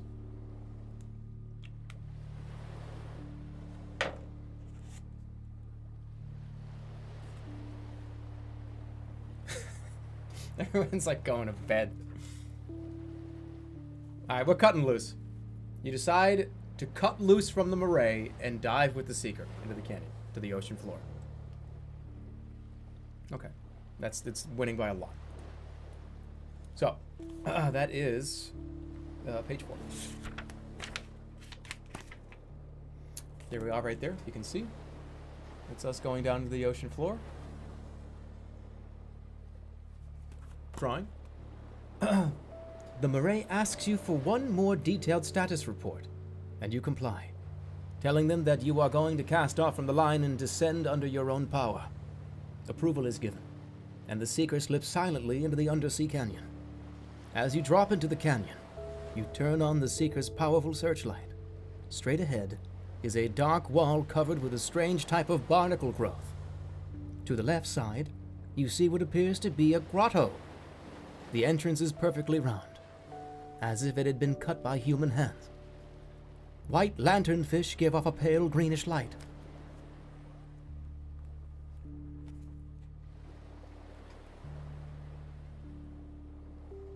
You see bubbles rising steadily from the floor of the canyon. Investigate the bubbles. Investigate the grotto with the round entrance.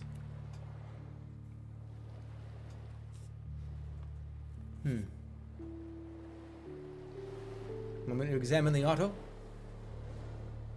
Scan lines are doing fucking great. Bubbles. Grotto? Your auto's grotto? I was seeing grotto. Okay, here we go. Let's get... I'm not playing another ad on stream. Wait, we need... Let's just change the music now that we're doing something different.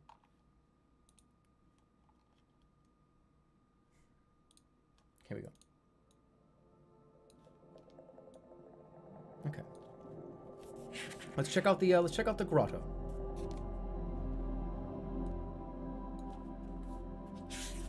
Page 8. Ooh, whoa! It's a fucking steamboat down here, pirate boats down here, I think. Maybe we can find some buried treasure. You pilot the Seeker through the rounded entrance to the grotto. Once inside, your searchlight picks up what appears to be docks and piers along the grotto walls. The Seeker's searchlight is not very powerful, however. You do have a special laser light which would light up the grotto like daylight. Unfortunately, the laser light can only be used twice for very short periods before it must be recharged aboard the Murray, now more than 2,000 feet above you on the surface. Do you use the laser light, or do you cruise further into the grotto? Alpha gameplay. The music's always too loud. I think we're gonna cruise into the grotto. Page 13.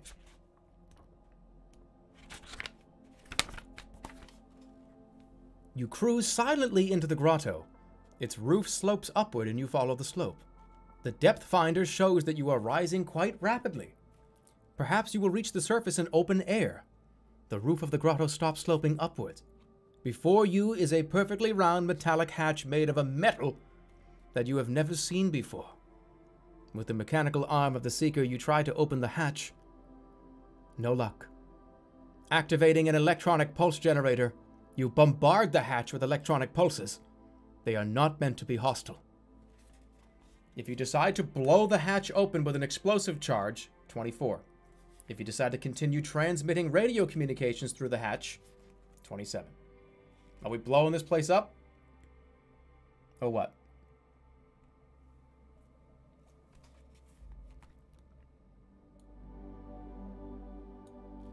Blow it. Explosives. Explode it. Always violence. It's always violence with you guys. Always violence. Let's blow the hatch. 24.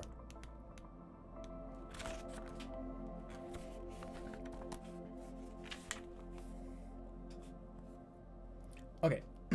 Blow the hatch.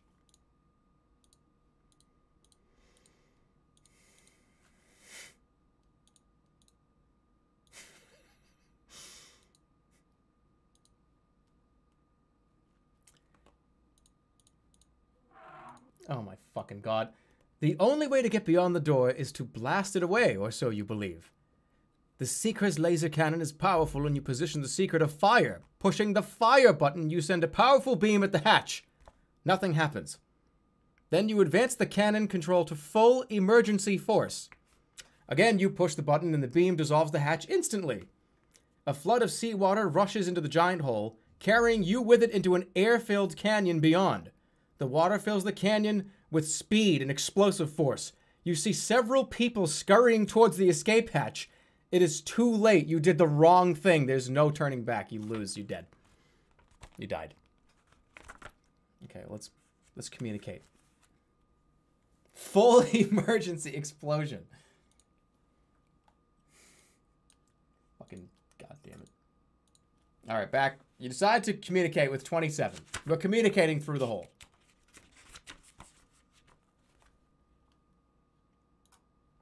I get rid of the elephants and the horse and the lion. Like, I have 500 tabs here. Okay, there we go. That's better. Okay. The radio transmission seems to be failing, and you grow tired of sending signals through the closed door. You are just about to give up when the door suddenly swings open, revealing behind it a cavern with another door. You enter the cavern, cautiously, and receive a radio signal in English. It tells you that you are welcome here, but that once you enter this place, you may never return to the world above. It is up to you to decide. Go on and investigate what might be Atlantis, or retreat. Did we get to the end of this fucking one too? Did we beat it already? Go in and investigate. 42.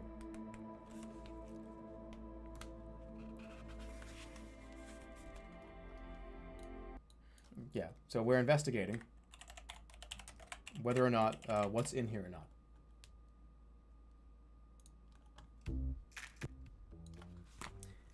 You are greeted by a group of people who look like ordinary human beings, except that they are gill-like slits on their necks. Their bare feet have skin between the toes, forming a web. They order you put your dive suit on, pull you quickly from the seeker, and lead you towards their city. On the way, they show you the zoo, where there are animals from the world above the sea. There is a glass-like cage surrounding them filled with air, allowing them to live below the sea.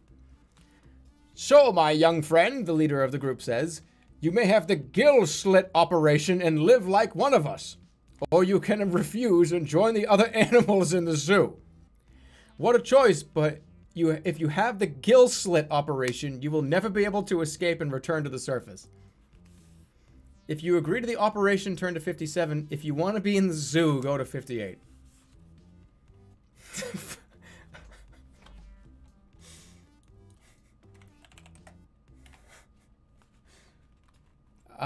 We're going... Let me see what it says. Yeah, alright. We're going to the zoo. 58.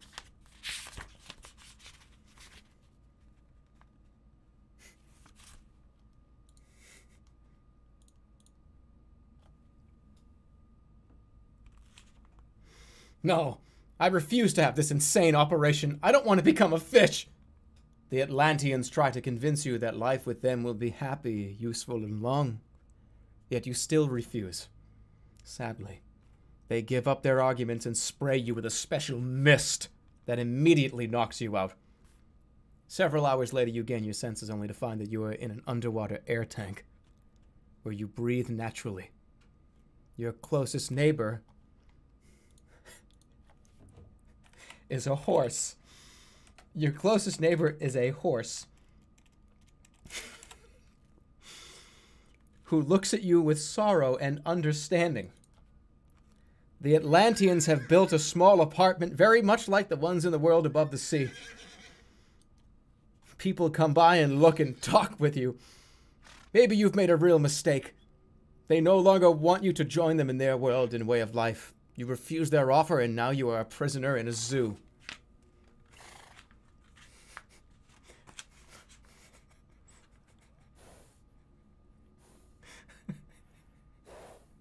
What? I deleted the fucking horse tab. That's right. I got rid of it. All right, let's do the operation.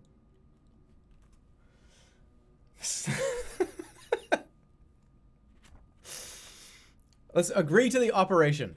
57.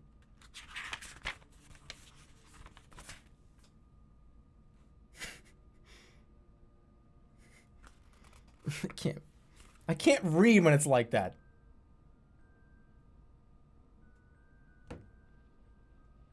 There.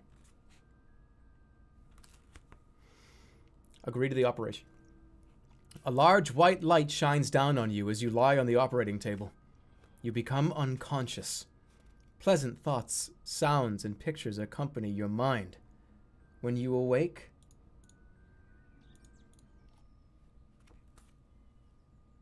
You feel no pain. Or no real change at all. But now you can breathe underwater and join the Atlanteans in their world. For several weeks you explore the world under the sea as you have never seen it before. Without the heavy oxygen equipment on your back, you feel a marvelous sense of energy, and you glide through a world of beauty. Your two guides have become very good friends, and they take you on adventures in the deep, exploring the ocean bottom and getting to know the fish and the other sea creatures.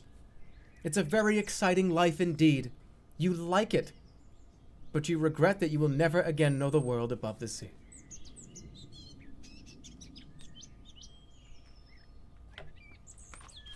That's it. We found Atlantis and we became a fish and we won and we beat the game. No, we're going back. We're not going in the fucking grotto.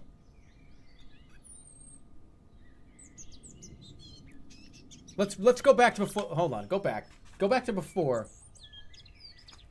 Go back to before we even went inside the grotto. We're not going to the grotto. We're gonna retreat. We're gonna retreat from the grotto.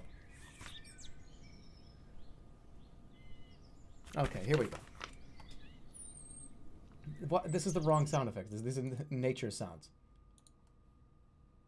Here we go. Okay, so we pulled back to before we even went inside the grotto. You know what I'm saying? Well, all we have, like colonial America and world. I'm not even gonna open these. You understand? These two are not even going to be opened on this stream because we know exactly what this one is. This is just the world, and colonial America is gonna suck too. This is all we got for like the next little bit, 20 minutes or so. And then my LOL April Fool's stream is gonna turn off. Colonial America. That's the fucking worst one that we could possibly open. Here we go.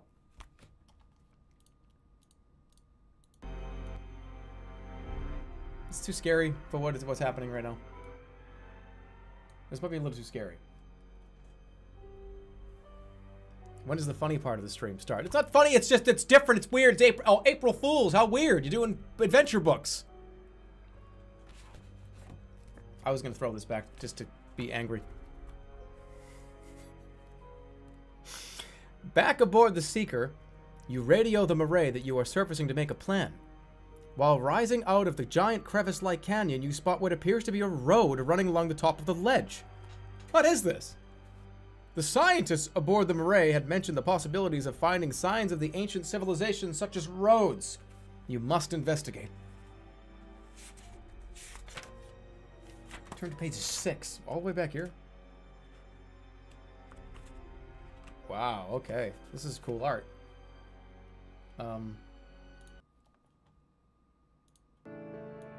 We need like the fun music back. Ocean music.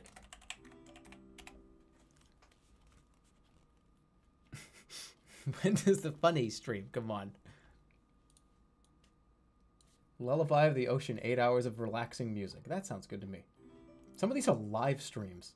People just broadcast a live stream of relaxing music. Imagine if that was your job. Imagine telling people that shit. Oh, what do you do for work? Oh, I'm pre-med, I'm a doctor. Oh, that's cool. What do you do? Oh, I'm a writer, you know. Oh, wow, writer. You working on like books? Choose your own adventure? Nice, dude. What about you? I broadcast lullaby ocean music to YouTube all day. And what do? I'm a fucking tuber. You're live streaming a book right now. April Fools, got ya. All right, here we go. I'm a tuber. Come on, guys. All right, 3 hours of the best relaxing piano flute. What? Either you're spending time. What is piano? What is a piano flute? All right, here we go. Your dive suit is a tight fit and takes you some time to put it on. But look, we got to see the artwork first. Come on. It's a crowded room. Is that a snake? There's a snake on me. I would be probably freaking out about this right now. Your dive suit is a tight fit and takes you some time to put on. Finally, you slip from the airlock of the Seeker and stand on the ocean floor. It is a strange and marvelous world where your every move is slowed down. You begin the exploration with your halogen searchlight. The ledge hanging over the deep canyon is your starting point. Positions. You just want more time to focus on recording. It's a long ad. A strange feeling overcomes you. Part warning, part terror. Then you see it. The Seeker is in the grips of a huge sea monster.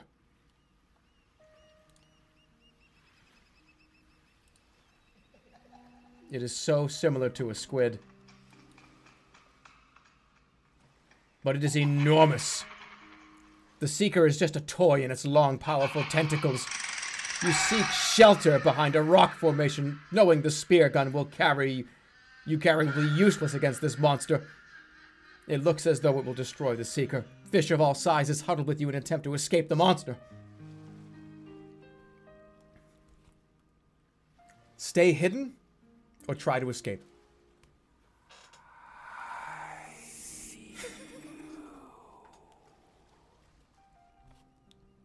I didn't even choose that yet. I didn't choose that. He can fucking hear me. We're gonna run. I'm running now. I ain't fucking hiding after that. Okay. Moving cautiously, you climb up the sides of the canyon. Hope this music doesn't fucking fit. Epic music. So I can do like a monologue here. This one's called Time Gate. Moving cautiously, you climb up the sides of the canyon, hoping to reach the ocean floor, leaving the Seeker in the grips of the giant squid. You plan to signal for help with a bright yellow dye marker that will float to the surface. The Murray crew members above have been instructed to watch for the emergency signal. They will send help. Once you reach the ledge above the canyon and feel slightly safer, you see the most feared of all sea creatures. A huge, great white shark. It begins to circle towards you, and you know that you are its target. You wonder whether you should fire your emergency propulsion charge that will send you rapidly to the surface. The shark is fast. He might catch you anyway. You also know that you will get the bends from the rapid rise to the surface. I'm reading this so poorly. If you decide to fire the special propulsion charge to... the music is fucking with me. If you decide to wait quietly... Wait quietly hoping the shark will go away, or fire the propulsion cannon. Get the bends! I think I'm firing the gun. If you just... Alright, we're gonna fire in the gun. 20. You fire the special propulsion charge and zoom upward through the water, frightening schools of fish as you go. You become dizzy and lose track of where you are. The world seems upside down. The shark is nowhere around you, Hope. Breaking through to the surface and floating about a half a mile away from the Murray, you unsuccessfully try to reach them with your digital communicator. The lookout spots you in the water and they quickly rescue you. Unfortunately, the rapid ascent has given you a bad case of the bends. It takes a long time to decompress, and when you are finally alright, the ship's doctor informs you that your underwater days are over. Someone else will have to find Atlantis.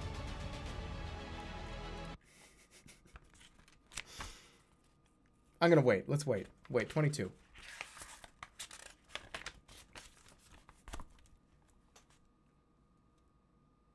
You wait for the shark to go away. No luck. Other sharks are coming to join the hunt. They circle you, coming closer and faster each time. It's too late. There is no escape. The largest shark, jaws gaping, strikes, but misses, and hits the other shark to his right, taking him down in a blaze of absolute glory. You've never seen such fish react this way.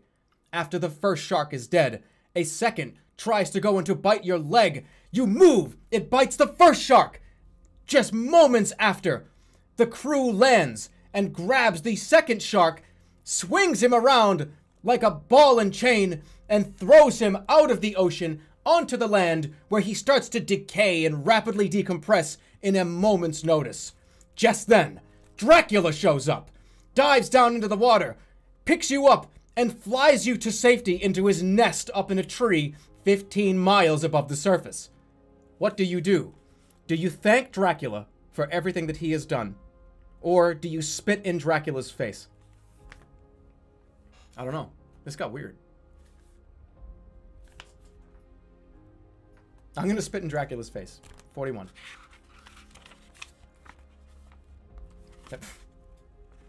That's there he is. You rear back and get a huge loogie in your mouth. You spit it directly into Dracula's face. Livid and angry, Dracula wipes the spit from his mouth, grabs you by your throat, leans directly into your face and says, "How could you do something like that? I just rescued you. I just saved you. How could you do something so terrible to somebody that has just done something so wonderful for you?" You spit again in his face, and a fight breaks out. 2 punches to your left. You get naked, and Dracula's wondering why you're naked. He has no idea. He starts to scream and turns into a bat and flies away while you're screaming naked in his face. He gets out finally. You throw your lasso around Dracula's legs and pull him back down to the nest. And he's like, "Whoa, what are you doing?" And you punch him directly in his face. He snaps his fingers, and you teleport into the bottom of the ocean. And there you see 15 people from all walks of life. And all of them gaze up at you. And your clothes are returned immediately. Because underwater you change costumes immediately. What do we do? Do you go back to the zoo? Or do you thank them for their friendliness?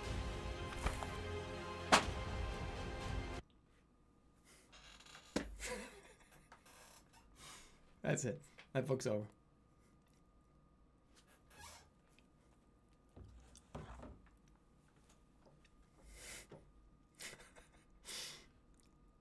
What was that? That was weird. I don't know. I didn't write that shit. That was kind of fucking weird, man.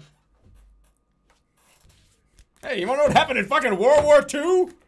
Why not? Let's find out what happened in World War II. Cool. Here we go.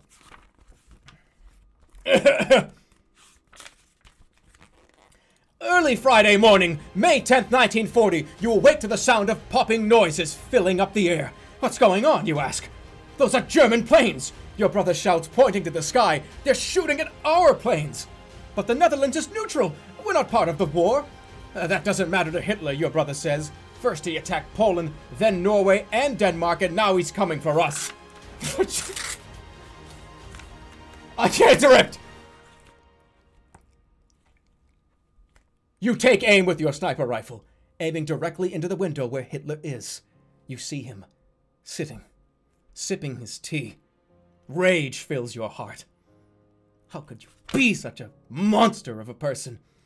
You calm your nerves, and as you pull the trigger, you think of all the terrible things and how the war will finally end. The bullet comes out of the sniper rifle you're aiming into Hitler's house. Straight through his window, right through his neck. Takes him out. He grabs his neck, starts screaming, looking around, trying to figure out what happened. 5 people come into the room. Headshot! Headshot! Headshot! You take out every single extremely important Nazi officer in the time it takes to brew a pot of coffee. The Nazis are no more. You pick up the gun. Whoo! You blow on the nozzle. And the helicopter comes by and lands.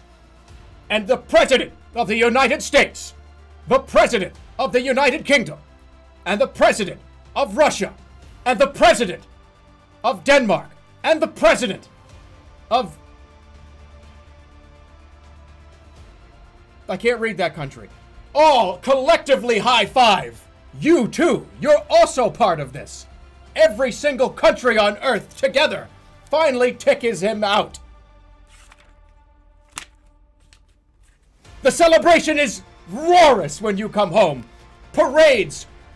Children screaming in the air. Singing your songs for generations. You did it, Jeremy. You did it. One of the children says, and you high-five that child. and the child next to him, and the child next to him. You're even bigger than the Patriots parade that happened when the Patriots won the Super Bowl 3 times. There were so many people you couldn't even control it. And then, do you get elected as the new president of the world? Or do you turn to charity and help make the world a better place doing something else equally as important?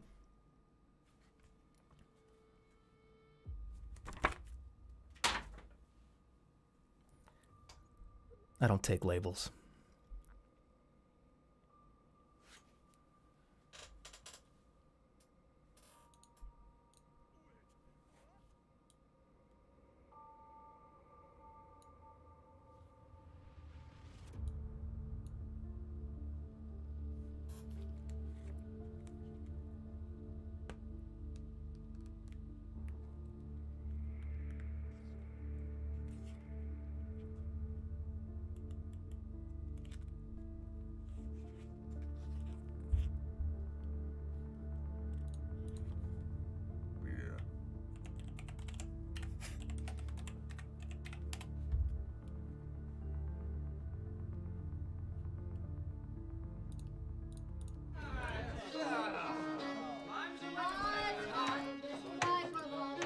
Ever since the first settlers landed in Virginia in 1607, the American colonies have been a part of Great Britain. Most people came to the colonies from Europe in search of better lives. Some came to the colonies to start businesses or farms. Others came as servants for wealthy people who paid for their trip across the Atlantic. Still others...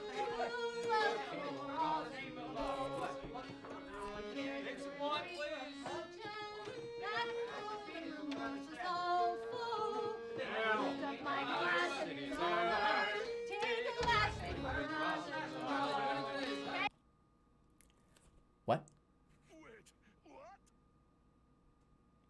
This is talking about, like, slavery.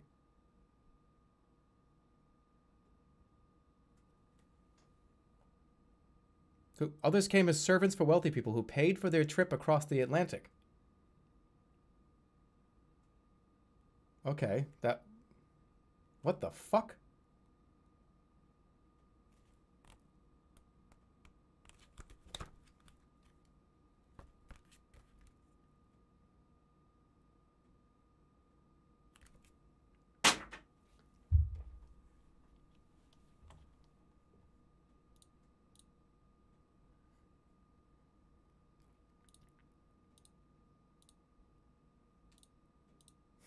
That's it for that one.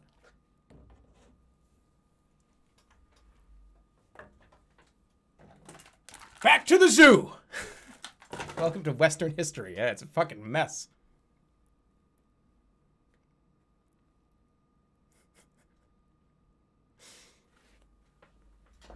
Wait, hold on. Let me read the next line. Oh, okay. Oh, wait. Let me read the next line. Others... Hold on. Others came as servants for wealthy people who paid for their trip across the Atlantic. Still, others weren't there by choice. They were kidnapped in Africa and brought to the colonies as slaves. That's fucked up. I thought they were trying to make that like, oh, yeah, whatever. That's fucked up. Fucking American history. Fuck the colonies.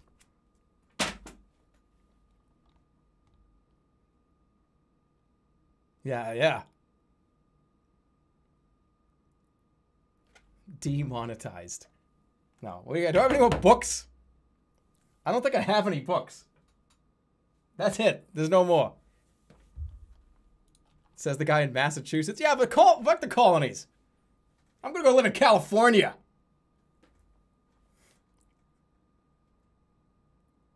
Play a game? Those April Fools, man.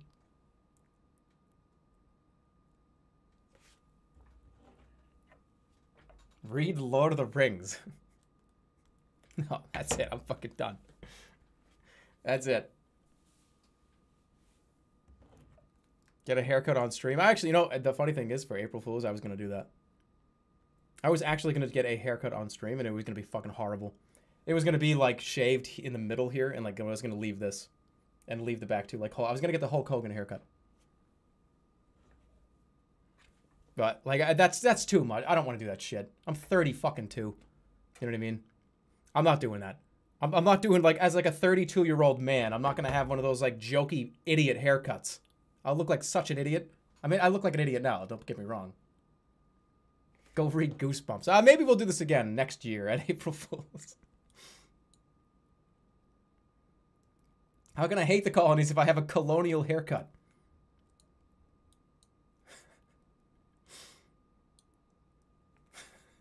Cause I fucking hate them. That's why. Shave my eyebrows. What's wrong with my eyebrows? My eyebrows are fine. You thought the dinner stream was the April Fool's stream. No. I wanted to do that on stream. I wanted to, like, I mean, you know, that was just a stream. This was the April Fool's funny, like, book stream. Shave the shirt. No, they give it April Fool's. No, today is April Fool's. Anyways, that's it. Happy, I was gonna say happy. Yeah, happy Easter. It is fucking Easter. Happy Easter. If you celebrate Easter. It's April Fool's and Easter. That. Not very often is that gonna happen. How often does that happen? Happy April Fool's, everybody. The Inkle devs are making a new game. That's awesome. I'll play it. But that's gonna be it for this. This is just a little dumb thing I wanted to do. Hopefully it was entertaining enough. And if it wasn't, then, you know, like, fuck me. You know what I mean? Like, fuck me if it wasn't. That's all I gotta say. Fuck me. Fuck the colonies. Fuck the family. Fuck the Albertsons.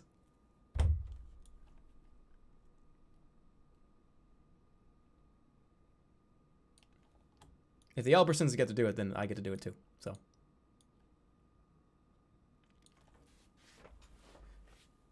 If LB gets to do one, then the rest of us do. It's kind of fucking irritating, though.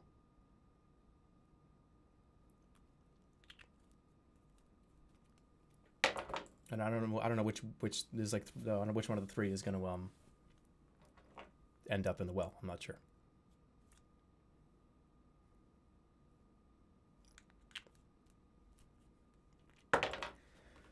Anyways, putting on lipstick. Uncle Lou, he was fucking great. He was a fucking great uncle my whole life.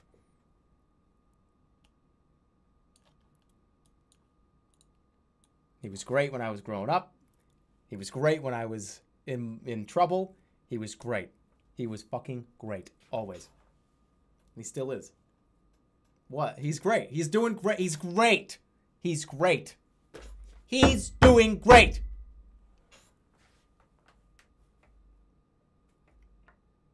He went home. He went home. They all went home.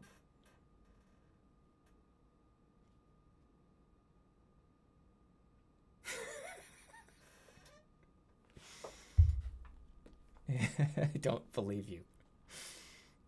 Good night, guys. Let's do the bits. Thanks for coming out. I'll see you guys on Tuesday for, wait for it, Monster Rancher 3. We're going to start Monster Rancher 3 on Tuesday. In case unless something horrible happens, which it shouldn't, but PlayStation 2. See you then. Yeah. Have a good rest of your Easter. Let's go over the credits. And credits. No, not starting soon.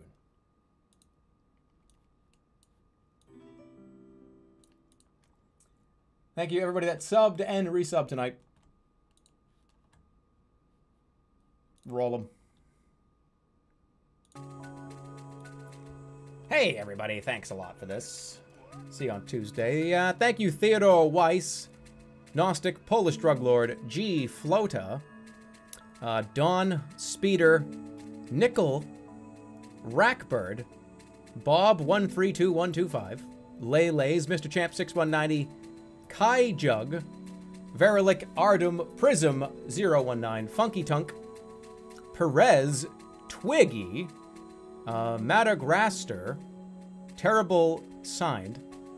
Lego Guy 3022, I'm Nami, Rustler Buckets, Robo Gandalf, Small Dog Soup, Scrub, Bam, Sawtown, Sea Witch, Zevo, Bro Butter, Warrior of Shoe, Plaguebots, Shagums, Deadly SP, Borderline Psychopathic, WCX Hennessy, Stalin Hamburger, Sir Feline, Circlebutt, Retard Joe, FD Sassafras, Alex Pop 11, Renegade, Variable, Ledge, Pastor Whiskey, Light Bearer 2077, Chicken, Suppery Buttery, Suppery Eyes, I know what it says, Stanktron, Joshua, Pause, Zeke, Nitro 191, Scotty, A Rube, Deathman Jones, Choji, Sophomoric Man, Bird Flu, Jared 0005, Dr. Fabs, Uber TV, Wishes, Pie Loaded Shotgun,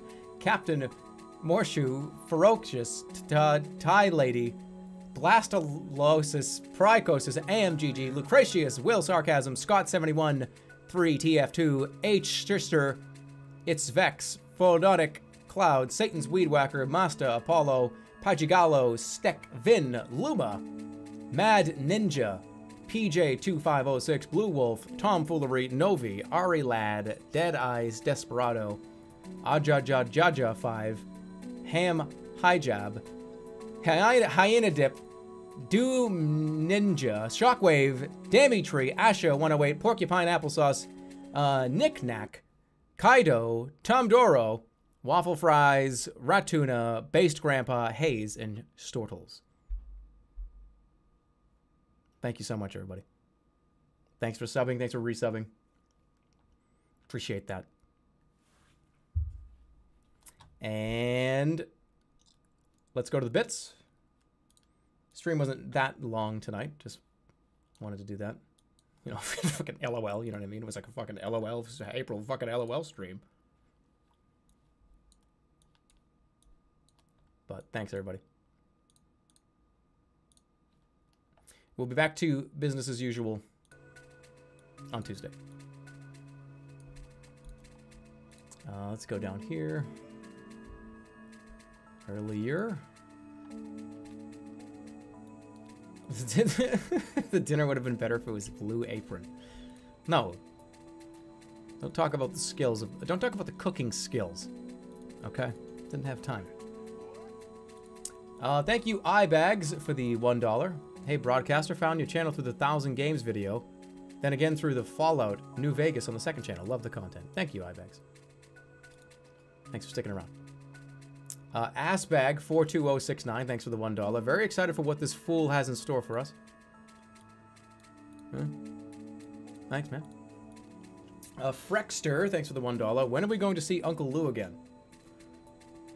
Whenever he comes over. Whenever he's, you know, around. It's my uncle, so why wouldn't he be around? Maybe sometime in the future, maybe in the near future. Thank you, though. Thank you, N Pudding, for the $1. Here's $1 to the meme. Here's $1. Do the meme. I don't know which one. I don't know what you're talking about. Which meme?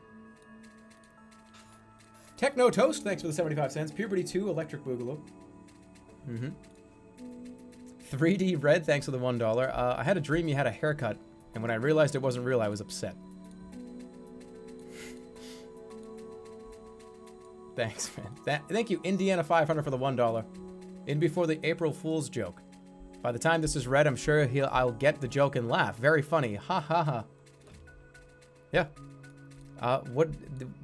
I mean, what do you want me to tell you?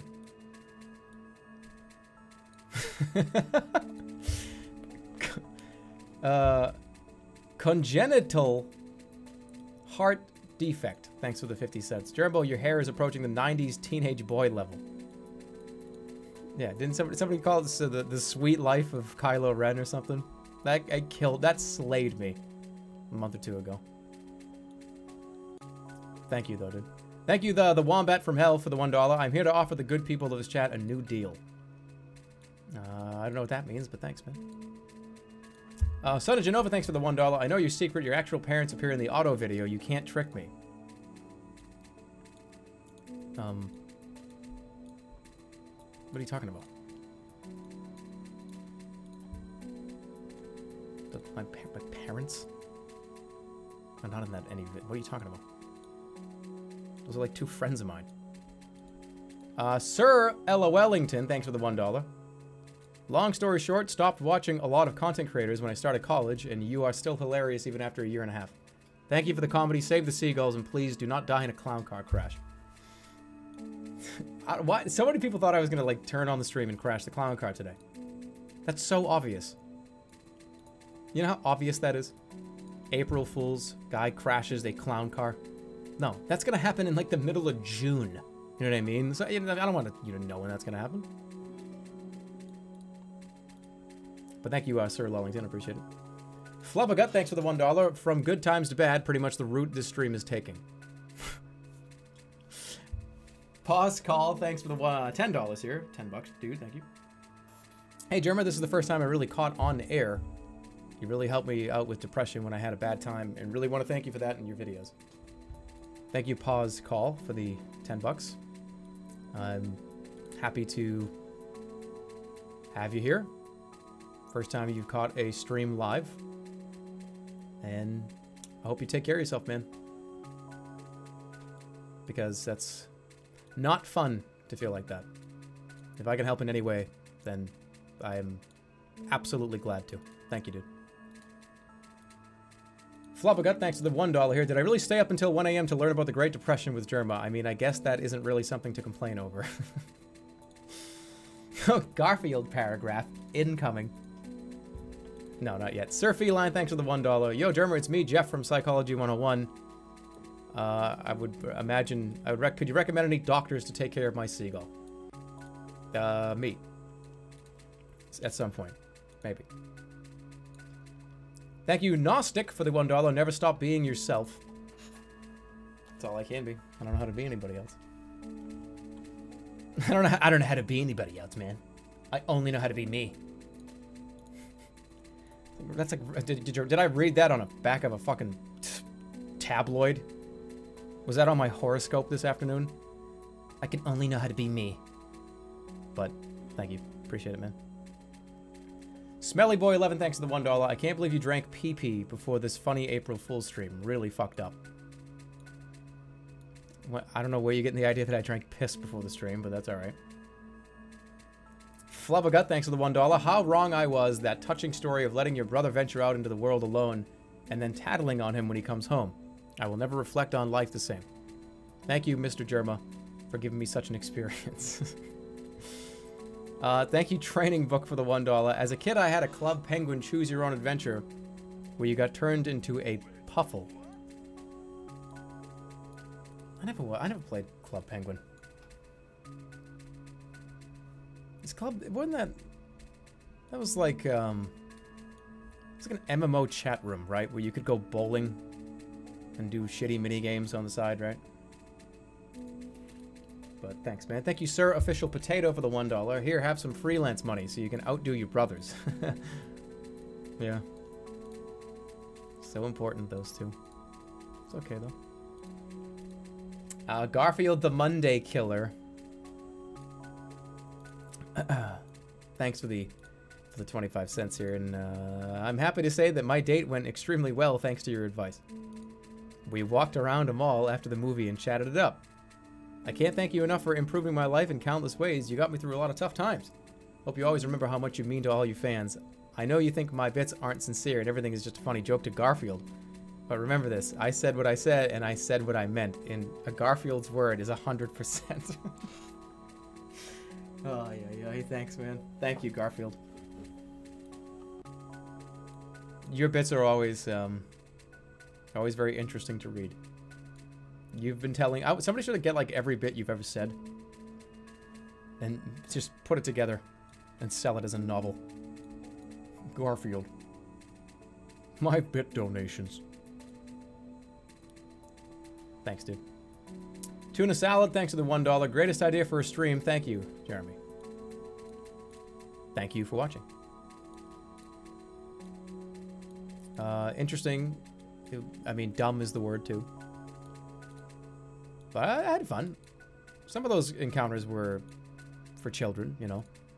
All of those encounters were for children. That's okay. I mean, whatever. When is somebody gonna make an adult choose your own adventure book, where you get to do adult things and you get to choose what you want to do, and it could be like M rated? And no, before everyone starts freaking the fuck out, no, I'm not talking about like pornographic material. I'm not talking about that. I'm talking about like a vampire story or a murder mystery, but it's dark and gritty. It's called a visual novel. No, that's not. I'm not talking about a visual novel. I'm not talking about like a Telltale game.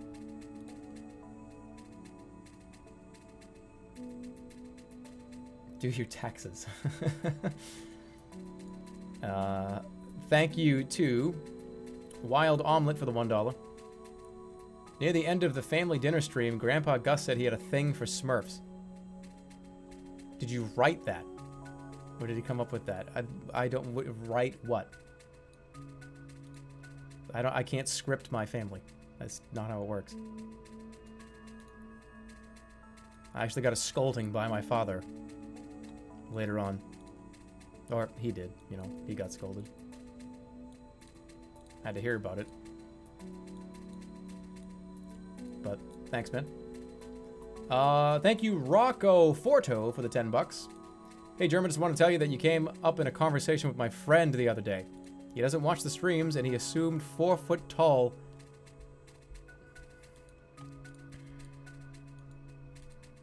Yeah. Makes you wonder about what the world thinks of you, huh? Thanks for the $10, dude. Appreciate it. Tell that guy I said, fuck out of here. Tell him I said, fuck out of here. Thank you for the $10, though. Metal Sand, thanks for the $1. World War II RP stream. Or fake. Oh, RuneScape World War II RP stream. Or fake. Morning Maple, thanks for the $1. Uncle Jeremy, for the Under the Sea book, I vote for SpongeBob music. No, it's too late now. Techno Toast, thanks for the $1. I, for one, love the season of Diners, Drive-Ins, and Dives where Guy Fieri goes under the sea to find some delicious burgers to steal and store in a heavily guarded vault in Flavortown National Burger Bank. Guy Fieri, why do people not like Guy Fieri? Is there a reason why people don't like Guy Fieri? Yeah, what's wrong with him? He's got a funny haircut. Is that it? I like his show. He's got a great show. I have this thing where I have to eat. If I order takeout, I have to bring it back and I have to eat while I'm watching a food show. I have to. I can't eat and watch some regular fucking TV show. I gotta have an in-depth food on the screen, person eating food TV show. And some Diners, Drive-Ins, and Dives, it's just him eating cheeseburgers and I'm also eating and I'm vicariously living through him, but also coming back to reality and seeing the food that I have. And I'm like, this is awesome. I'm really hungry and I have this too, Guy. And we're connecting.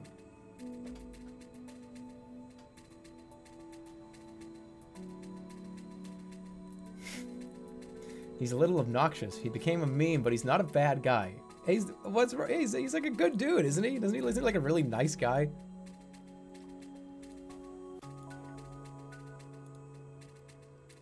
Your mom went to high school with Guy Fieri. Really?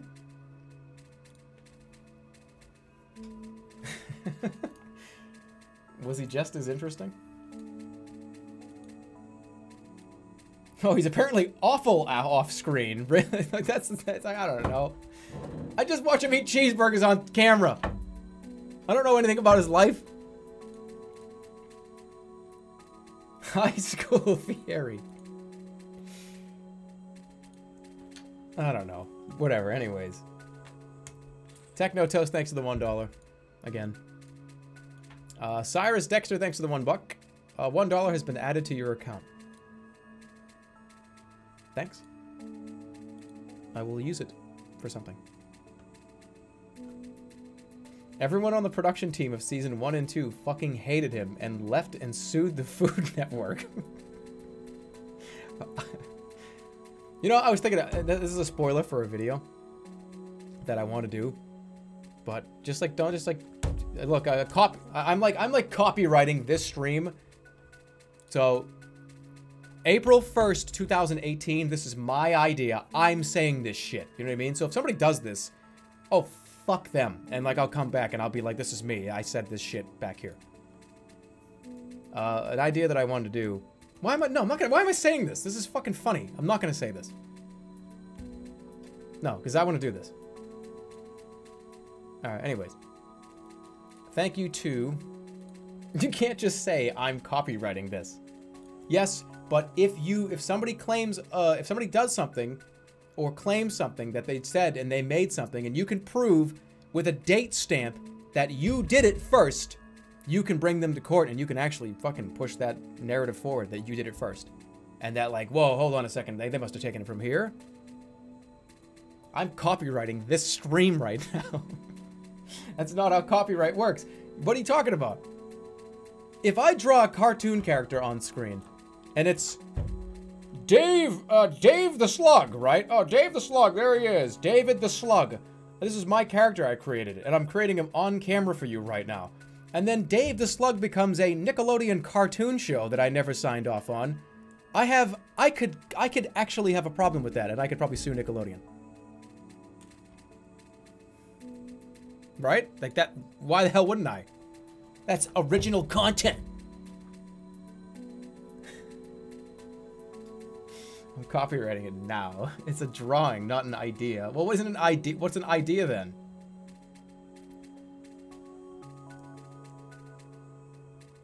You can't copyright ideas, only creations. I created it. I'm drawing it right now, talking about this character I made, and you seeing it on screen.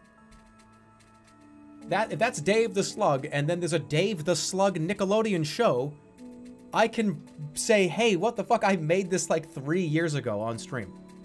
And they did it. What do you mean? They're not gonna get away with that. They're not gonna get away with that. Let's see them try to get away with it.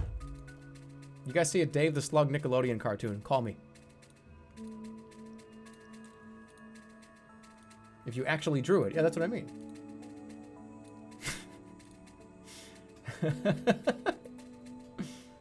It's intellectual property. Just by talking about it here, I'm copywriting it.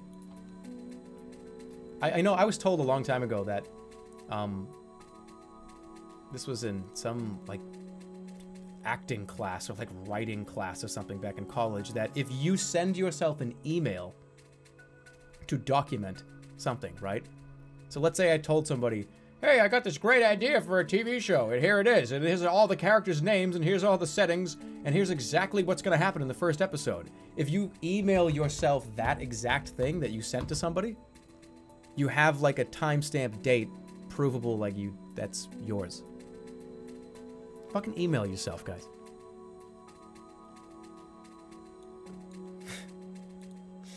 Write a letter to yourself, you know? But anyways, let's move on. Where were we here?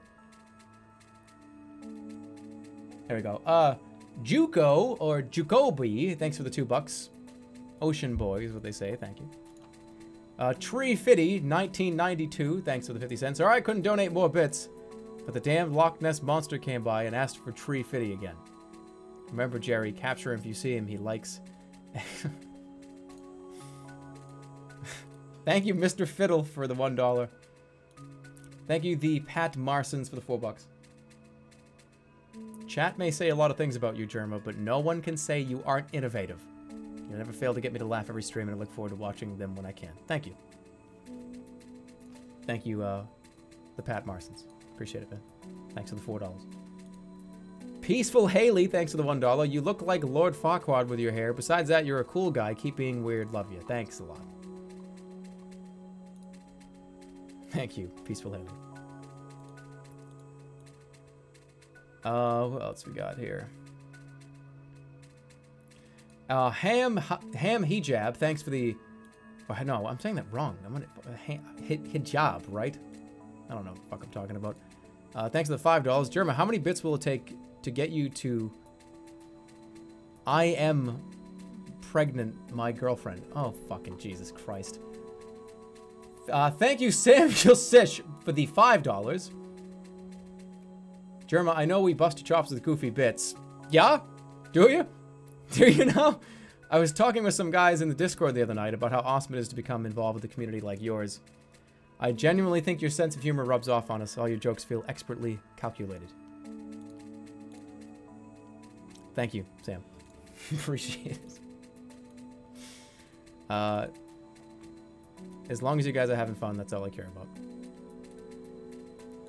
As long as we can all enjoy ourselves, that's the most fun thing to do, right? Oh, what a joke, scientist. Again, Samuel Sish, thanks for the $5. I just wanted to take a joke from... I wanted to take a break from stupid joke bits and show my actual appreciation to you. The above and beyond effort you put into your videos inspired my own work. Thanks for all the laughs, man. Here's my streamer tax. Don't break my legs. Thank you, Sam. I am happy to be here. Happy you guys are here as well. Someone said they rub one... Oh, God. Rub one off. I can't... I have to stop saying things. I'm one of those fucking stupid idiots that just reads. And, you know, can't do that shit. Can't do that shit. I have to start, like, skipping things and not saying that. I'm just such a dumb fucking idiot, moron, dumbass. But, that's nothing to do with you, Sam. Thank you so much. Garfield the Monday Killer with 25 cents. Happy Easter, Jerma. A great time for new beginnings. I've always seen you as an inspiration creatively. On top of voice acting, comics, and the musical, I've also taken up writing fantasy comedy. Adventures, stories with Pookie. A lot of my creative process comes from watching your streams. One of the main heroes of the story is actually based mostly on you and your sense of humor. At this point, you should know the most active thing about me is my imagination. Garfield, you got a very vivid imagination, judging by how carefully crafted your bit comments are. Appreciate it. Wish you the best of luck in your new creative endeavor. Fred Flintstone, thanks for the $1. Where's your book? Also, peanut butter. Surge. What? Just pretend one of those books was mine. S-Dog-Man, S-Dog-A-Man, thanks for the $1. This joke is a bit funny. I'm sorry if I only ever give you money in bits and pieces. Hope you don't mind me donating. I'd hate to leave a bitter taste for you. I asked my friend about sending you $1 and he said, don't worry, he already bit off his mouthful. These jokes were a bitch to write. Thanks, dude. And Dachshund, thanks for the 25 cents. I don't have much to give, but I want to know you're my favorite entertainer on the entire internet. I've shown all my friends Rat Movie and they hate me. No, but I still love you despite that. That's the... Oh, hey, you're my favorite. I love you. I showed you to my friends and they fucking hate you. They don't like me anymore. Thanks, dude. Glad you liked it.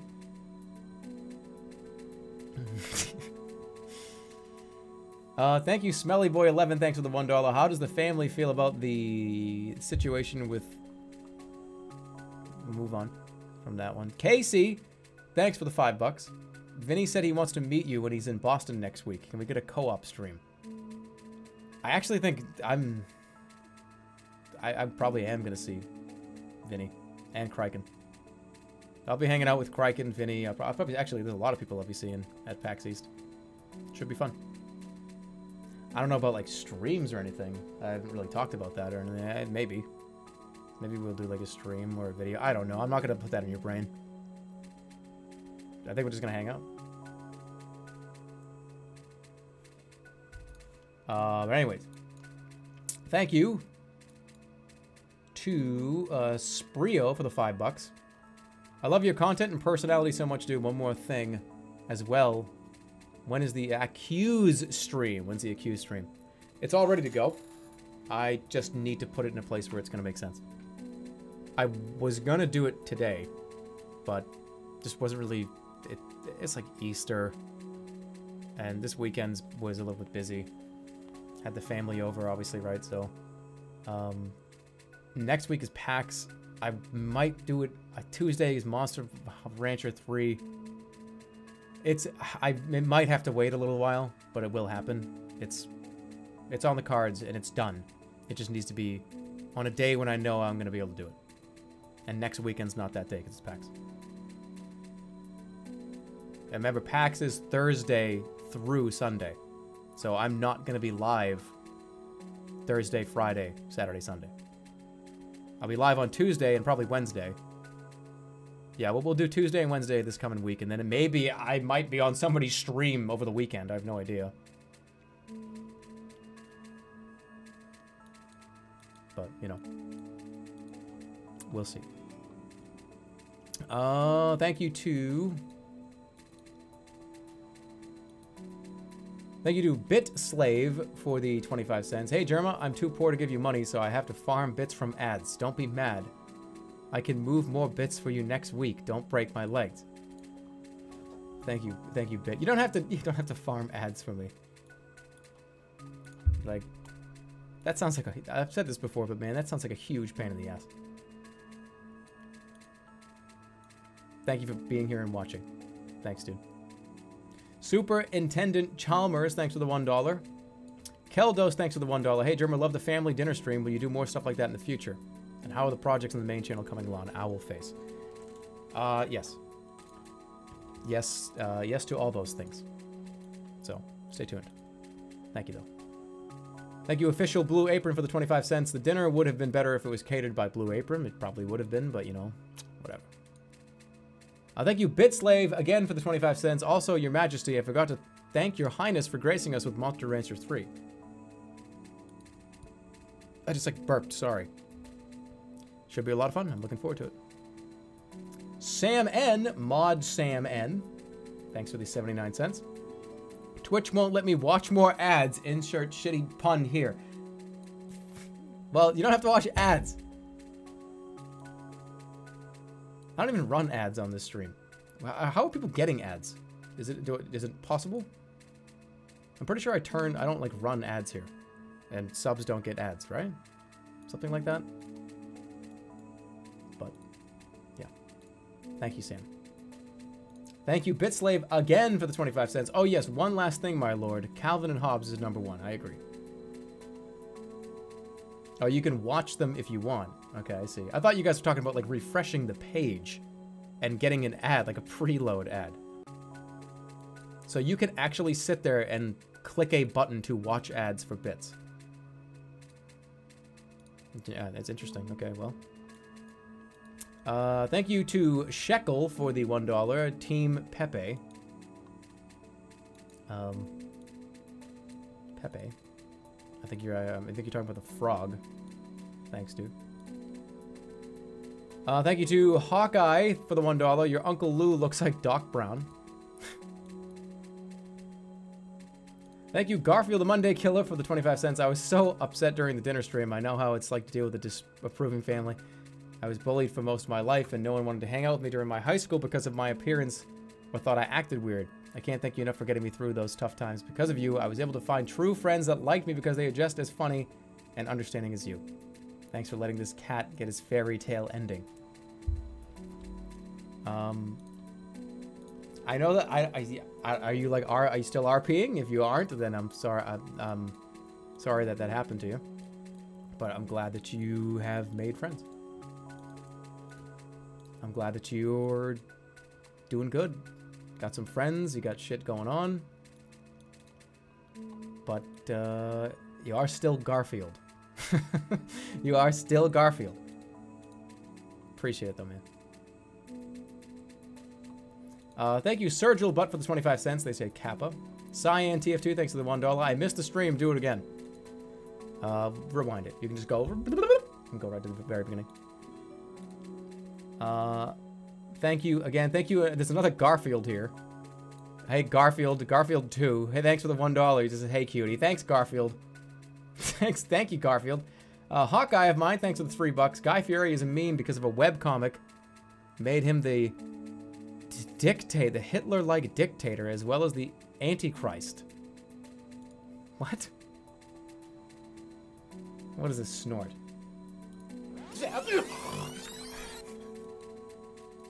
Oh boy, I don't like that. Oh, that was fucking stupid. Oh, I hate everything about this. I fucking hate everything about that. I don't like that at all. Oh, that's embarrassing me. I need to click off of that. I don't get embarrassed by anything. Holy shit, that's actually embarrassing me. Good thing the webcam's on, because I'm like fucking turning red. Thanks. Thank you, Metal Sand, for the 25 cents. There's no such thing as a Gorefield. Don't believe his lies. Locky Man, thanks for the $1. Hi, I'm a dum-dum. Oh, thanks, Locky. Stapler, thanks for the 25 cents. Glue Man shirt re-release when? I have other shirts I want to do before I really, redo that one. Metal Sand, thanks for the 25 cents. Garfield's real identity is Connie. It's Connie. Connie, okay. Remember I told you about that thing about reading stuff? Wonka, thanks for the 45 cents. Happy 43rd birthday. Thanks, man. Phil's birthday, man. Appreciate it. Mr. Fiddle, thanks for the $1. Hey, Jerma, when are you going to go follow your true calling and be a cam? Thanks for the thanks for the $1, Mr. Fiddle. Big Mama, thanks for the $5. Don't forget Matt McDonald's with a lot. I don't know what the fuck you're saying. You're talking about eating like a McRib or something. Whatever. Thanks for the $5. Thank you, Topak, for the $5. There's so many like fucking things. I have no idea what's even going on sometimes. Topak, thanks for the $5. I have no idea how you do it, but you always end up one-upping yourself with the stream specials. Can't wait for the next stream to commence. Thanks, Topak.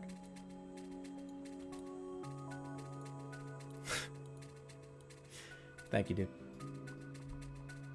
We're just having a little bit of fun, you know? Big Mama again. Thanks for the $5. Oh yeah, one time one of my friends fought it in a Ziploc bag and opened it into my face during a gaming session. What are you fucking talking about? What are you talking about? Why? You got that from the movie Jack, okay? With Robin Williams. I've seen that movie. You got that from the movie Jack. Thank you. Thank you, the amazing Pie Man, for the 50 cents. Banjo Boy says that he made a play with characters named after you and Kim on YouTube called The T for Two, a one-act play. I have to watch it. It would make his day. Now, I'll watch it after the stream. For sure. Thanks, amazing Pie Man. Asher108, thanks for the $2. My hands smell like garbage. Thanks, Jerma. Why? What did you do? BitSlave, again, thanks for 25 cents. I have hundreds of BitSlave accounts. I had to rough up some randos to steal their bits. I hope you don't mind hot bits. I'm gonna go get some more real quick. What the fuck is going on? Some of these messages are getting like more and more like meta meme. Like we have a lot of like meta meme accounts, you know what I mean, on this channel. Thank you. Machete Mario, thanks for the $1. Snort for sub sound, no. Casey, thanks for the $1. When are you gonna get the Monster Rancher Tim Allen sub sound? And we play Monster Rancher again, which should be Tuesday. Cyan TF2, thanks for the $1. Don't worry, that noise is copyright now. Yeah, it is. BitSlave, again, thanks for the 25 cents. I've got pure 100% Colombian bits for you. I don't want these bits. I don't want these drug bits. Clean these up. Put them through, clean these bits up a little bit. Send them to a car wash first. And then to take them out into your bank account and then get, you know what I mean? Like that fucking Breaking Bad show. Another Garfield. Garfield comes in again with $1. Remember when John bought us cocktails and lasagna after the wedding? God, fuck it, this Garfield thing. Metal Sand, thanks for the $1. It looks like I'm the fool of April this day. Yes, maybe. I think it's me. Thank you, Novi, for the $3. If those were really your brothers, what were their names? It was Danny and Dylan. Those are my brothers. I don't know. What do you think? I don't remember my fucking brothers' names? Please. That stream was live, too. That was not pre-recorded. That was not a broadcast of a fucking video. Asha108, thanks for the $1. I took out the trash earlier. Thanks, Jerma. Hey, good. Glad you got the trash taken out. Big Mama again with $5. Thanks to the $5. What movie was that you said? I need to add it to my Amazon watch list.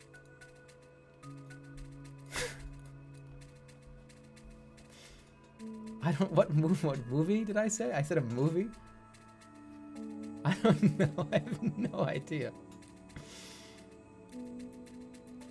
Thank you, Bitslave, again for the 25 cents. The Calvin and Hobbes police are after me. I moved bits that were too hot. You need to burn the books right now. They're not my books. John Arbuckle, thanks for the 25 cents. Any recommended cat food brands? Sure, get Natural Balance. It's really good for your animal. Pickled Llama, thanks for the $4. Good night, Jerma. Good night, Pickled Llama. Thanks for sticking around. Techno Toast, thanks for the 75 cents. Local streamer advises chat on how to money lander their hot bits to them on stream. Thanks, dude. Thank you, Mr. Fiddle, for the $1. Jeremy, this is your father. I'm highly disappointed with you. I didn't raise you to spit in Dracula's face like that.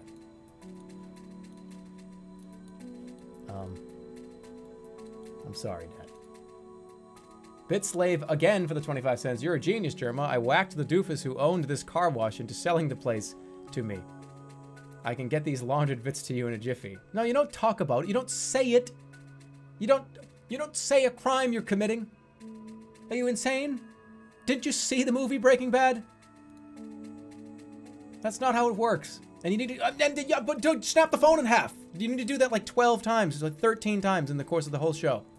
You need to grab the phone and break the thing in half and take the top part off.